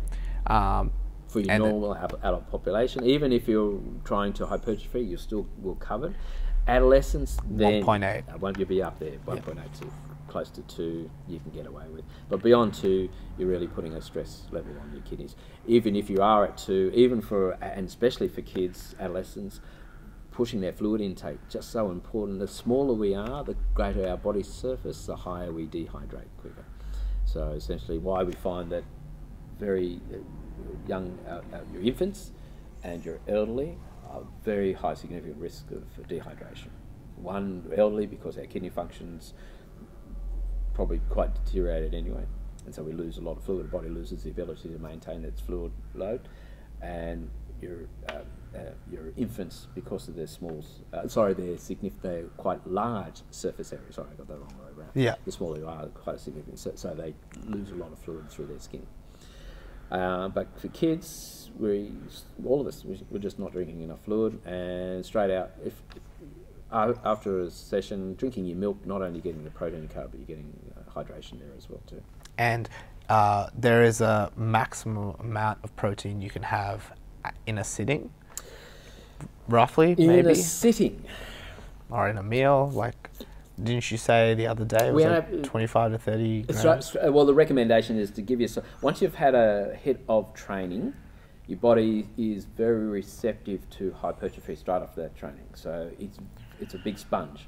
So it wants to be hit by a good serving of protein and carbohydrate. And the recommended research papers are saying 20 grams of protein, straight within that first 20 minutes post-training, because your body then you're in a hormonal environment that is conducive to hypertrophy. What that hormonal environment comes about is because your insulin levels have risen. Once you start training, your body's your adrenal glands will produce insulin, and insulin is an anabolic hormone. It's designed to build muscle. It's getting this this message: you're doing work. We want to build up your muscle tissue. So the next time you do that work, you're more efficient at it. It's a nice little biomechanical biofeedback here. So essentially, when we're doing significant work for a significant period of time, and I'm talking about 90 minutes, 60 to 90 minutes, your insulin levels will be at a high level. So your body is in a hormonal point where it's really very efficient in rebuilding muscle tissue. Now you need to give it the substrate to allow it to do that, and that's the protein and the carb. And we just know that good 20-gram hit of protein, 20 minutes within that 20-minute time frame, and 1 gram of carbohydrate per kilogram body weight. So. And that's total over the day as No, well? that's just that's for that. Just for that post-training period. Okay. Then over the day, over the day, we're saying 1.4 to 1.6 grams of kilogram of protein. Yes, throughout the day. So you're taking 20 grams of that protein out of it for post-training, and then the rest of it you spread throughout the day. And it ends up being 1-to-1 anyway, roughly. How do you mean then? Sorry. Because we're splitting our carbohydrates and proteins in like half the plate anyway. So well, that's right. Yeah. So if you were to gather the entire food quantity, So I wanted to say that. So really, you've got that opportunity every time you train weight training for a good hour and a half. Your body's will hypertrophy. It wants to hypertrophy straight away. It's just that hormonal environment. So hit yourself with a good protein and carb. Prior to a training session, you want a good carb environment, because even for minimum amount of reps and low repetitions that we do, after an hour and a half, you're going to be quite glycogen depleted. And so by having a good source of carbohydrate a couple of hours prior to your training session, you've got a readily available source of energy to do the work. If you're not eating a couple of hours prior to your training session, you're going to be energy depleted. You're not going to get through the volume. So really important that you're thinking about your carb prior to the training session, carb and protein post-training session. Too often, especially on a weekend, a Saturday, kids have a late night, they rock up to training mid-morning and they haven't eaten, and wondering why they don't get through their training session. I've had national runners, I had one particular one stands out in my mind, heading to Sydney every afternoon, wasn't getting through the training load. Oh, well, let's have a look at your general start of the day. What's your first meal of the day? Oh, lunchtime. And gets upset at me because I'm saying, well, we need to be thinking about what's your first meal of the day. And kids don't like eating meals for breakfast, do they? And they want to get through the training load. But when you're that young, you'll get by. But if you want to reach that absolute elite level, you have to plan your eating habits. It becomes beyond the sense, well, I just don't feel like it.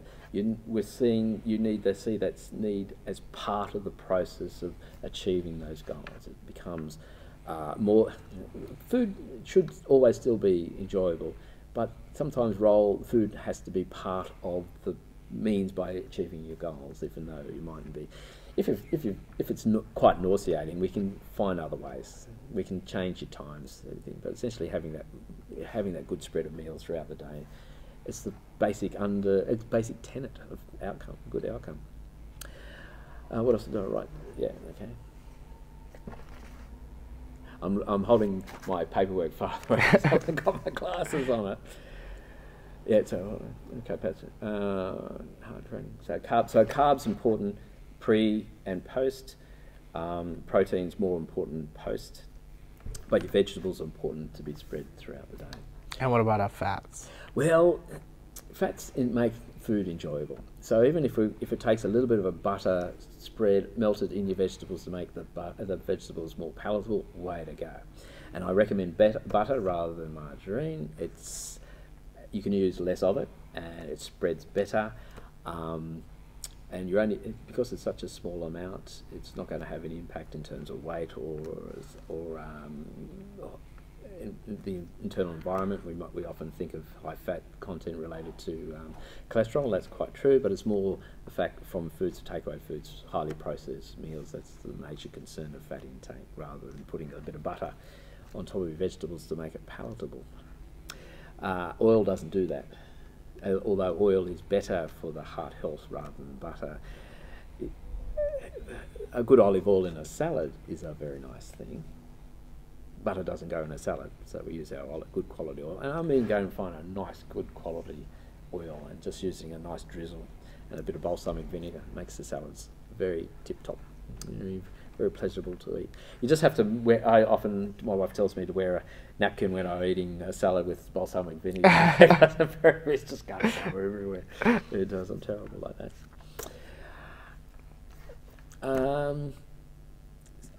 Well, okay. There's no superfoods out there. We're seeing quite often, if you're eating your kale, it's a superfood. If you're eating And it's always, week after week, there's something in the media about one particular food being a cure-all. Blueberries, quinoa. Yeah, quinoa, that's right. And they come and go. Sure enough, if you there's a range of components in all varieties, but if you're getting a good variety of foods, you are most likely, in fact, you definitely will be covering your bases for everything you need to do. You don't need to sit one particular food in a dietary habit that's going to be a cure-all. They don't exist. I will say, though, if there is one food that has a direct impact on a health outcome, it is our legumes. Legumes are quite unique in the fact that they release an energy form in the form of butyrate in its digestive process, and that energy is a direct source of fuel for the lining of the large bowel. Unfortunately, the large bowel is a very poorly vasculated, has a very poor supply of blood to the internal lining. And that comes about because the large bowel is not designed to absorb food, it's more designed to release back into the large bowel waste product. So it doesn't need to have a significant vascular system. So how the body evolved in keeping the lining of the large bowel healthy was legumes releasing that butyrate and feeding the lining of the bowel directly. We've lost legumes out of our diet. Now, I'm not saying that there's a direct cause and effect between not having enough butyrate and bowel cancer, but we just know that bowel cancer is a significant condition that we're suffering as a human society. In terms of cancers for women only, we see breast cancer as being a major source of cancer concern. For males, prostate, but when you bring both of those sexes together, it's the bowel cancer.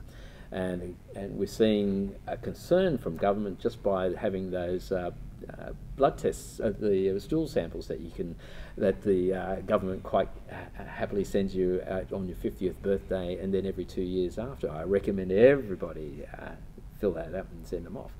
However, how can we reduce the risk of bowel cancer? Wait, the government sends what? A bowel test. When you turn 50, you get a present from the government. It comes in about A5 parcel.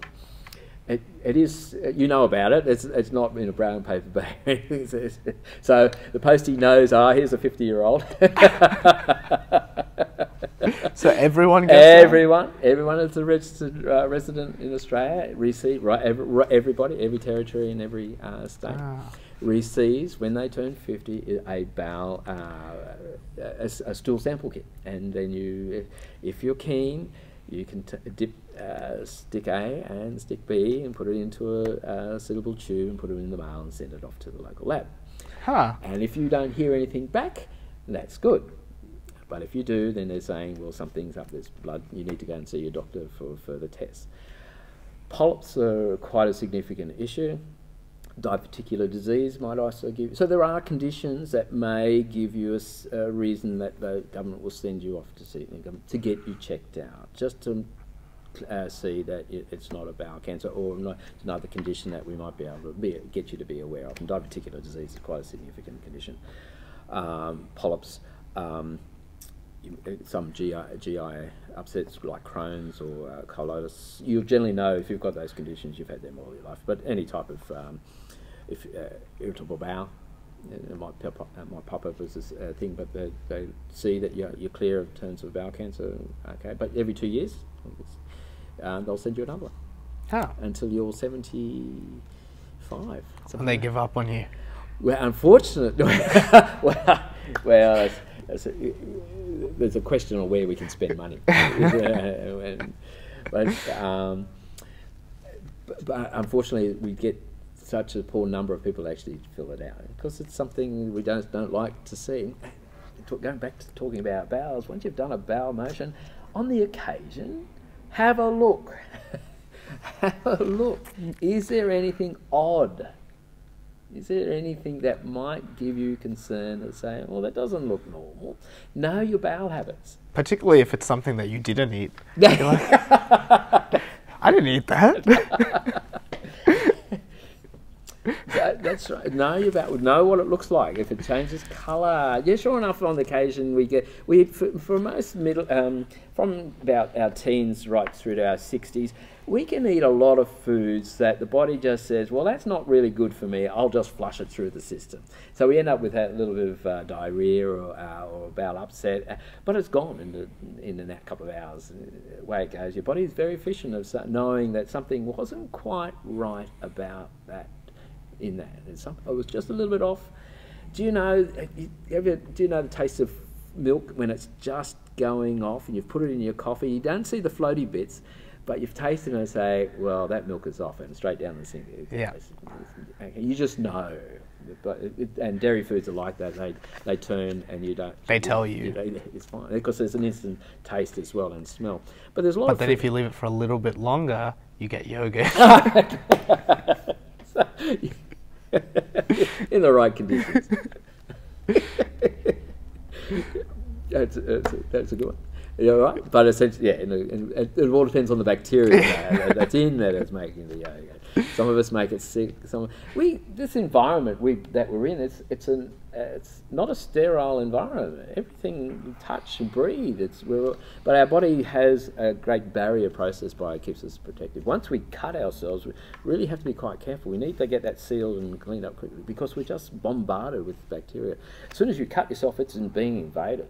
And if the body has any form of lacking of self-defense, all of a sudden you'll get an infection. And in the environment that we live in, where we've got the medical system that allows us to work on that, that's good. But if you've got other chronic conditions, diabetes, or you're aged and frail, you just don't need that pressure on the body to try and repair itself. So anyway, what was I saying?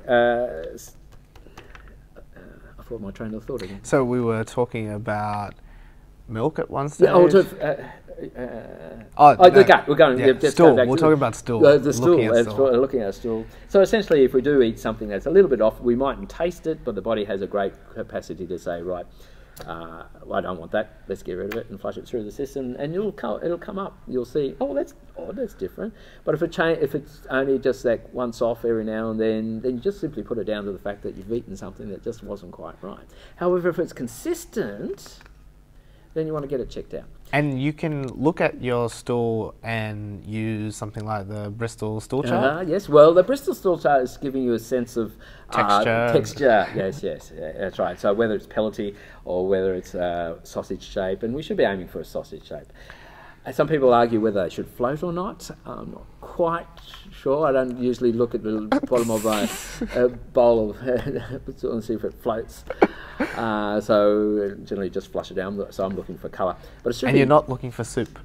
No, it should have a form stool. Okay, yeah. If you've got a form of diarrhea, it's because your body's brought all that fluid in there to flush it out, because there was something not right. And so the body is quite adapted to do that. And we're exposed, we just might be a little bit, usually it's food that we've eaten that was just a bit off.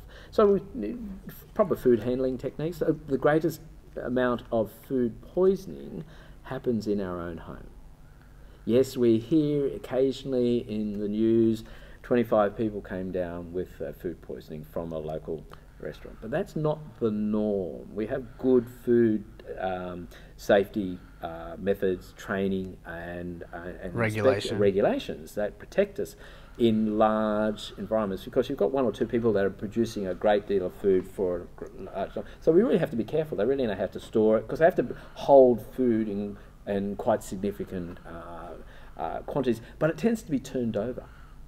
We tend to buy in bulk and then put it in the fridge there, and it can sit there for days, and then finally we get around to eating it, and we don't cook it through enough, and so we haven't made it biologically clean, safe, and it doesn't take too much. But for most adults of a good general health, your body will recognise that and will flush it through the system. But if you're a very young individual, or a frail elderly, or somebody that has a pre-existing condition, that can be quite hit you in terms of your health and put you in hospital. It doesn't take that much. So essentially, for all of us, proper home food safety, turn it over. If you're not using something regular, put it in the freezer. Meat can stay in the freezer for a good 3 months. It can go for 12 months really, but essentially after 3 months you want to. If you've got something that's frozen in the freezer for more than 3 months, either cook it up or get rid of it. It's just its quality has dropped quite significantly. Yeah. But your fruit and vegetables, buying in small quantities and then turning it over. Fresh, frozen is as good, if not better, than fresh. The frozen vegetables are picked and snap frozen virtually on site, picked pretty much within hours, and so that nutritional level is locked in. Away you go, and then it's usually cut and nice serving portions, so easy. You don't have to prepare it, and you're reducing your wastage, and that's a good thing in your environment as well too. People can still be put mocker on frozen vegetables. I like to buy local. There's a great number of companies in Australia that produce, grow and freeze locally sourced vegetables. If you have a concern, look on the packaging and say where was it sourced from, and if you don't like that idea, then buy another brand. And I have personal preferences myself in which supermarket I buy my frozen vegetables. Some I'll buy frozen from one, but not from the other. A lot of big companies have good ways of transporting frozen vegetables, and so you don't want, if you've got a block of ice from your frozen vegetables, complain. Take it back and say that's not how it should be. It should be able to be poured, free flowing, and it's snap frozen, away you go. If you've got a block of ice, and what's happened is that the transporting process allows those vegetables to defrost and then be refrozen, and that process turns it into ice, and it's not what you're looking for. Different if you've already opened it and then. Well, then that's your own fault. Yeah. But you should be able to just open it up and then take out what you want and put it back in the freezer, and away you go. Has that covered everything that you wanted to get through? I think so. What are these books that you've brought forward? Okay, so there are good information for the general population. Dr. Louise Burke and Greg Cox are two major Australian nutrition writers for us at both AIS, both international recognised sports dietitians, and gone to Olympics a number of times, and fed our athletes overseas, and so you've had individuals there on site and be able to give advice. But a book out there that's been around in a number of editions, Complete Guide to Food for Sports Performance, and it ranges through from endurance sports to power sports,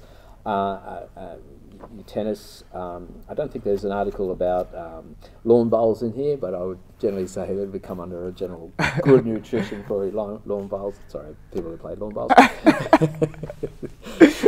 I'm not ready for it yet. When you're 75 and they stop sending you the... I know. Sorry.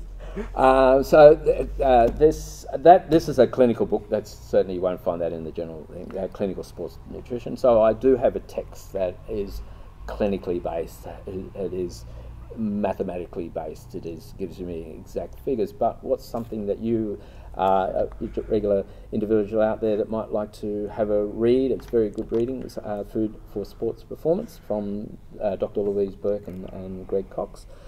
Other texts are out there, Nutrition for Sports, you type up those and there's a good range of Australian written texts out there, and you can find a text about your particular sport, being power or being endurance. And they're very different in terms of their nutrition, power and sports, and where you are in your cycle of training, as hypertrophy or your body, want to change body weight, or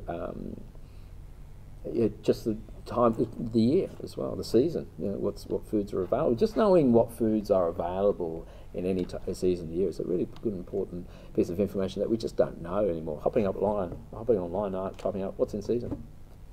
When I go shopping next, what's the type of vegetables I should be able to buy so I can buy fresh? Yeah. And that's when it's going to be cheapest. But use them up, buy small quantities and then turn it over. Interesting research paper, I was talking to Andrew earlier. A top 10 reason people don't buy vegetables is they're too heavy.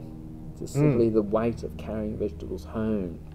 We don't shop small enough. And I suppose, yeah, no, most of us don't do a Thursday night shop anymore, so we can buy small enough, and then include. You don't have to buy every single vegetable in one hit. You know, say to yourself, okay, I need a couple of carrots for this meal, but I might use it in 2 days' time too. So have that. They'll last that long. They're not going to go off. Once I start going, yeah, I'll carrot when it starts getting floppy. Yeah, getting floppy. And it starts getting the black patches around the side of it. So it's time to throw it out. But frozen, but you might have that packet of frozen baby carrots in the freezer instead. So you've always got an option there. So frozen can and often is better than fresh. But if you're buying fresh, and I recommend it too, but you just know you're going to have to prepare it, is buy in season. Know your seasonal variety. Something else I've got up here, but I barely had a taste of, is a bottle of water. We all carry around water. Refill them from a local fountain rather than buying. Water in a bottle can actually be more expensive than fuel. Amazing how much we're buying in fuel. How many different varieties of bottled water we have. And the advertising that goes into each one. Water plays a very important part, but you're not getting any benefit by buying a so-called nutrient-flavoured water. And tap water is as excellent as any form of water you can. Even tap water in Australia. We were talking about if you're travelling overseas. Sure enough, if you are travelling overseas, stick with your bottled water, because essentially the environment that you're in is not the normal bacterial environment that you experience at home. So sometimes if you're overseas for a short period of time to compete, you're at very high risk of getting some form of GI upset, because the gut's just not used to that type of environment. So protect yourself by washing your hands, drinking water out of a bottle, boiling as much as you can, buying food that's well cooked through, especially, I'm not going to pick on any one country, but essentially foods that are cooked in front of you if possible, and cooked hot. Especially with the steak overseas, you want to have a well cooked. It's not the time to have a blue steak when you're overseas. After training, after your event, yeah, sure enough. If you're in Paris and all of a sudden you've just finished a major run, and then all of a sudden they're offering you uncooked offal of sorts, and say, fine, if that's your fancy, okay, but you're in another country, you just don't know, the food doesn't know you. The food doesn't know you. And essentially leave that for as a treat after your event. So, because if you get a GI upset, at least you can just go and hide, take some bowel prep. Imodium. Imodium, that's what I was trying to think of. Can I talk about one last thing before we finish up? Do you have time? Or do you have to run? No, well, actually, too late now, so I'm here. Okay. I just realised, look at the time. Can we talk about anyway? Popular diet? You can train here if you want. We can do that. Popular diets of the day. All right, so if you go over, we've had the Israeli diets, we've had paleo diet that's still very much in the media and constant, because there's an individual out there who's pushing it quite often, and they have the media outlet that allows them to do that. Is that Pete Evans? Not Pete, no. Is it not the vet? No, is it one of the? No, he's a cook. Ah. Yeah, so he's got a cooking show and promotes the idea of paleo, and has been in quite significant trouble with the health department because of the paleo diet that he's been pushing for infants, and found to be quite nutrient inappropriate. Anyway, so I won't mention names. What else is out there? Name and shame, Pete. Name and shame. No. Well, okay, then you've got the researched type of names, CSIRO, okay, yep. CSIRO diet, it's been around for a while. Veganism, vegetarianism, isms. Have you ever seen this new carnivore diet that a bunch of people are on, where they only eat meat? It's a form of the Atkins diet, really. Yeah. So essentially you're on a no or very low carbohydrate diet, and you will lose weight. But now you're going to have kidney issues, you're going to have a high-fat diet, you're going to have heart, it's probably going to promote some form of heart issues with it as well, the amount of cholesterol and saturated fats you're going to get with that type of eating pattern. Yes, we're not carnivores. We are omnivores. We're not.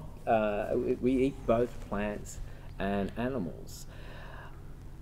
I believe that we can survive quite well on a non-animal based diet. We can survive quite well on a vegetarian. Vegans have to be very careful. They really put a risk of being undernourished, so you have to just be very careful. The only time in a vegan's life I have very strong concerns is during pregnancy, because there is no non-animal food that can provide you with B12, vitamin B12. The only way you can then take is through injections. In fact, that's the only way you can do it. There is no food. Mushrooms are not a form of B12 that is assimilated for the human diet. It has a form of B12, but we don't have access to it. We don't use it as to allow it to build blood cells. So essentially, especially when you're pregnant and you are vegan, then see your doctor. Cover yourself with your B12 injections. And that's that would be the only thing I'd say. Pre-pregnancy for all women, your folate intake, a good source of folate is green leafy vegetables. Really pushing up. Yes, I don't mind pregnancy to consider a broad spectrum vitamin supplement. I will mention some names. Centrum's a good brand. You can just get your Pentavite, even for baby Pentavite. As an adult, you still can take it. You'll get a supply of a broad range of vitamins. But generally, for the general population, we promote the idea of a mixed diet, having both plant-based and animal-based, but mostly plant-based. We do encourage that. We're not talking about being a vegetarian. Trying to have smaller quantities of better quality animal foods. Meat can be expensive, but we generally like to see a large serving size on the plate. We like to see the meat hanging over the side of the plate. You don't a side of porterhouse steak can actually feed two people. It doesn't have to feed one. You can actually divide it up to two. And that way you keep the costs down and you're keeping your portion sizes down. That's a good, and it's a good for the environment as well too. We could go on to another subject about animal use for us, but animals have been part of the human diet for millennia since that day.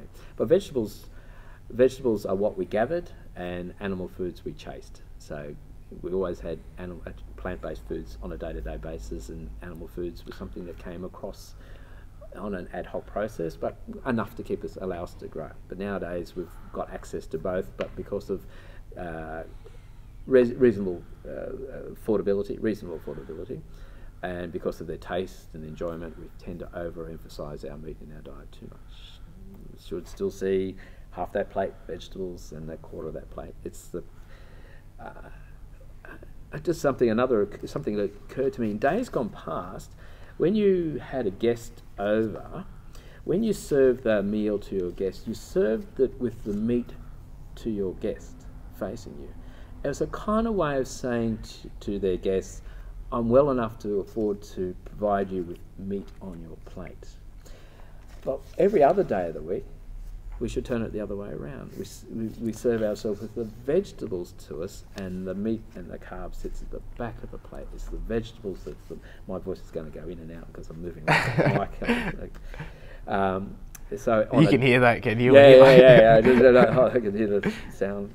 So essentially, on a day-to-day basis, we serve the vegetables to us, and the meat and the carb is the background of the plate. But when you have guests, when you go out for a restaurant, you always find it's the other way around. Interesting. So plants are all basic diets in what we consider a reasonably acceptable form of education. We say mostly plants in the background of an animal based. Your Atkins diet is no carb. Well, that's unbalanced. Okay, and carb is the most potent form of our ability to do work. So you fail in terms of being day-to-day activity. You feel lethargic. You feel you're just not going to get through training methods any type of no-carb diet. So it's not a basic eating pattern for anybody that plays sport.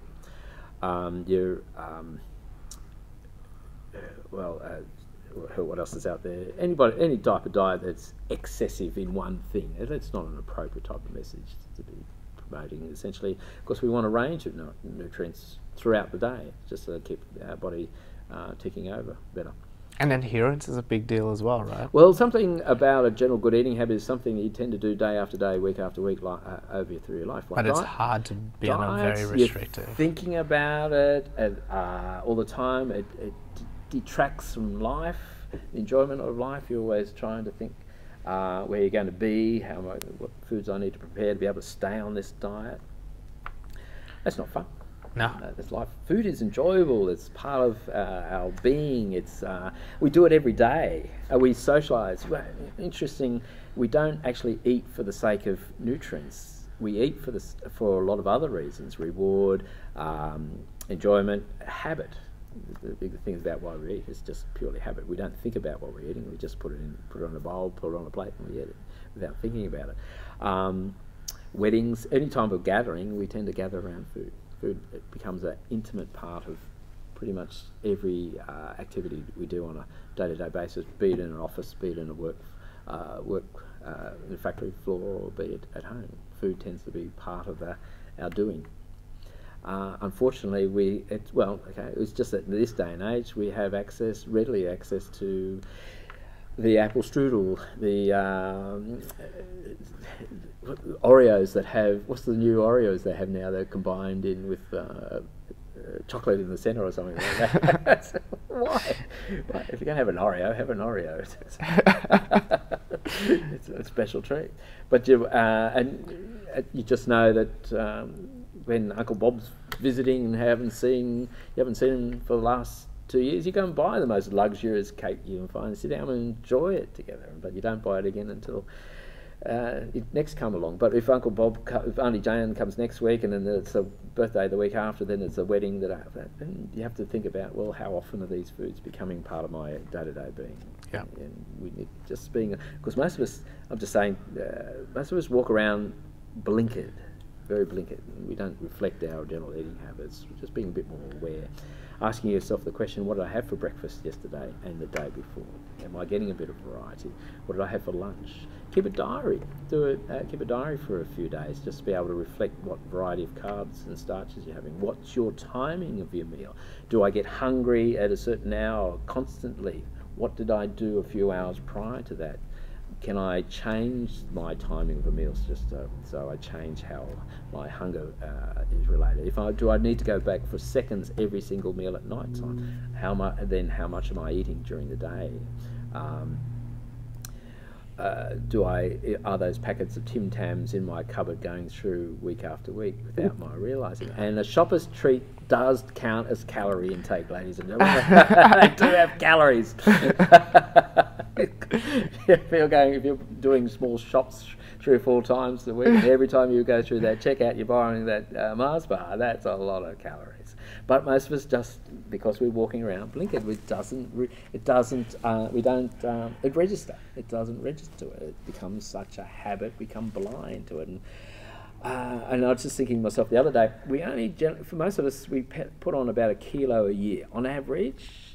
So over 40 years, you put on 40 kilos, and 40 years goes very quickly, and you're wondering why those pants go more and more. And what we do, instead of thinking I need to change my lifestyle habits here, we just buy bigger clothes. Yeah, and move up a weight class. Yeah. So essentially, if you're a 75 kilo 20-year-old, our evidence shows us you should be a 75 kilo 80-year-old. We should be managing our weight to maintain that stability right through our life. But it's very easy for that 30, 40-year-old now to be something like 110 kilos. And then they realise, now I need to lose weight. Then you drop back to 90.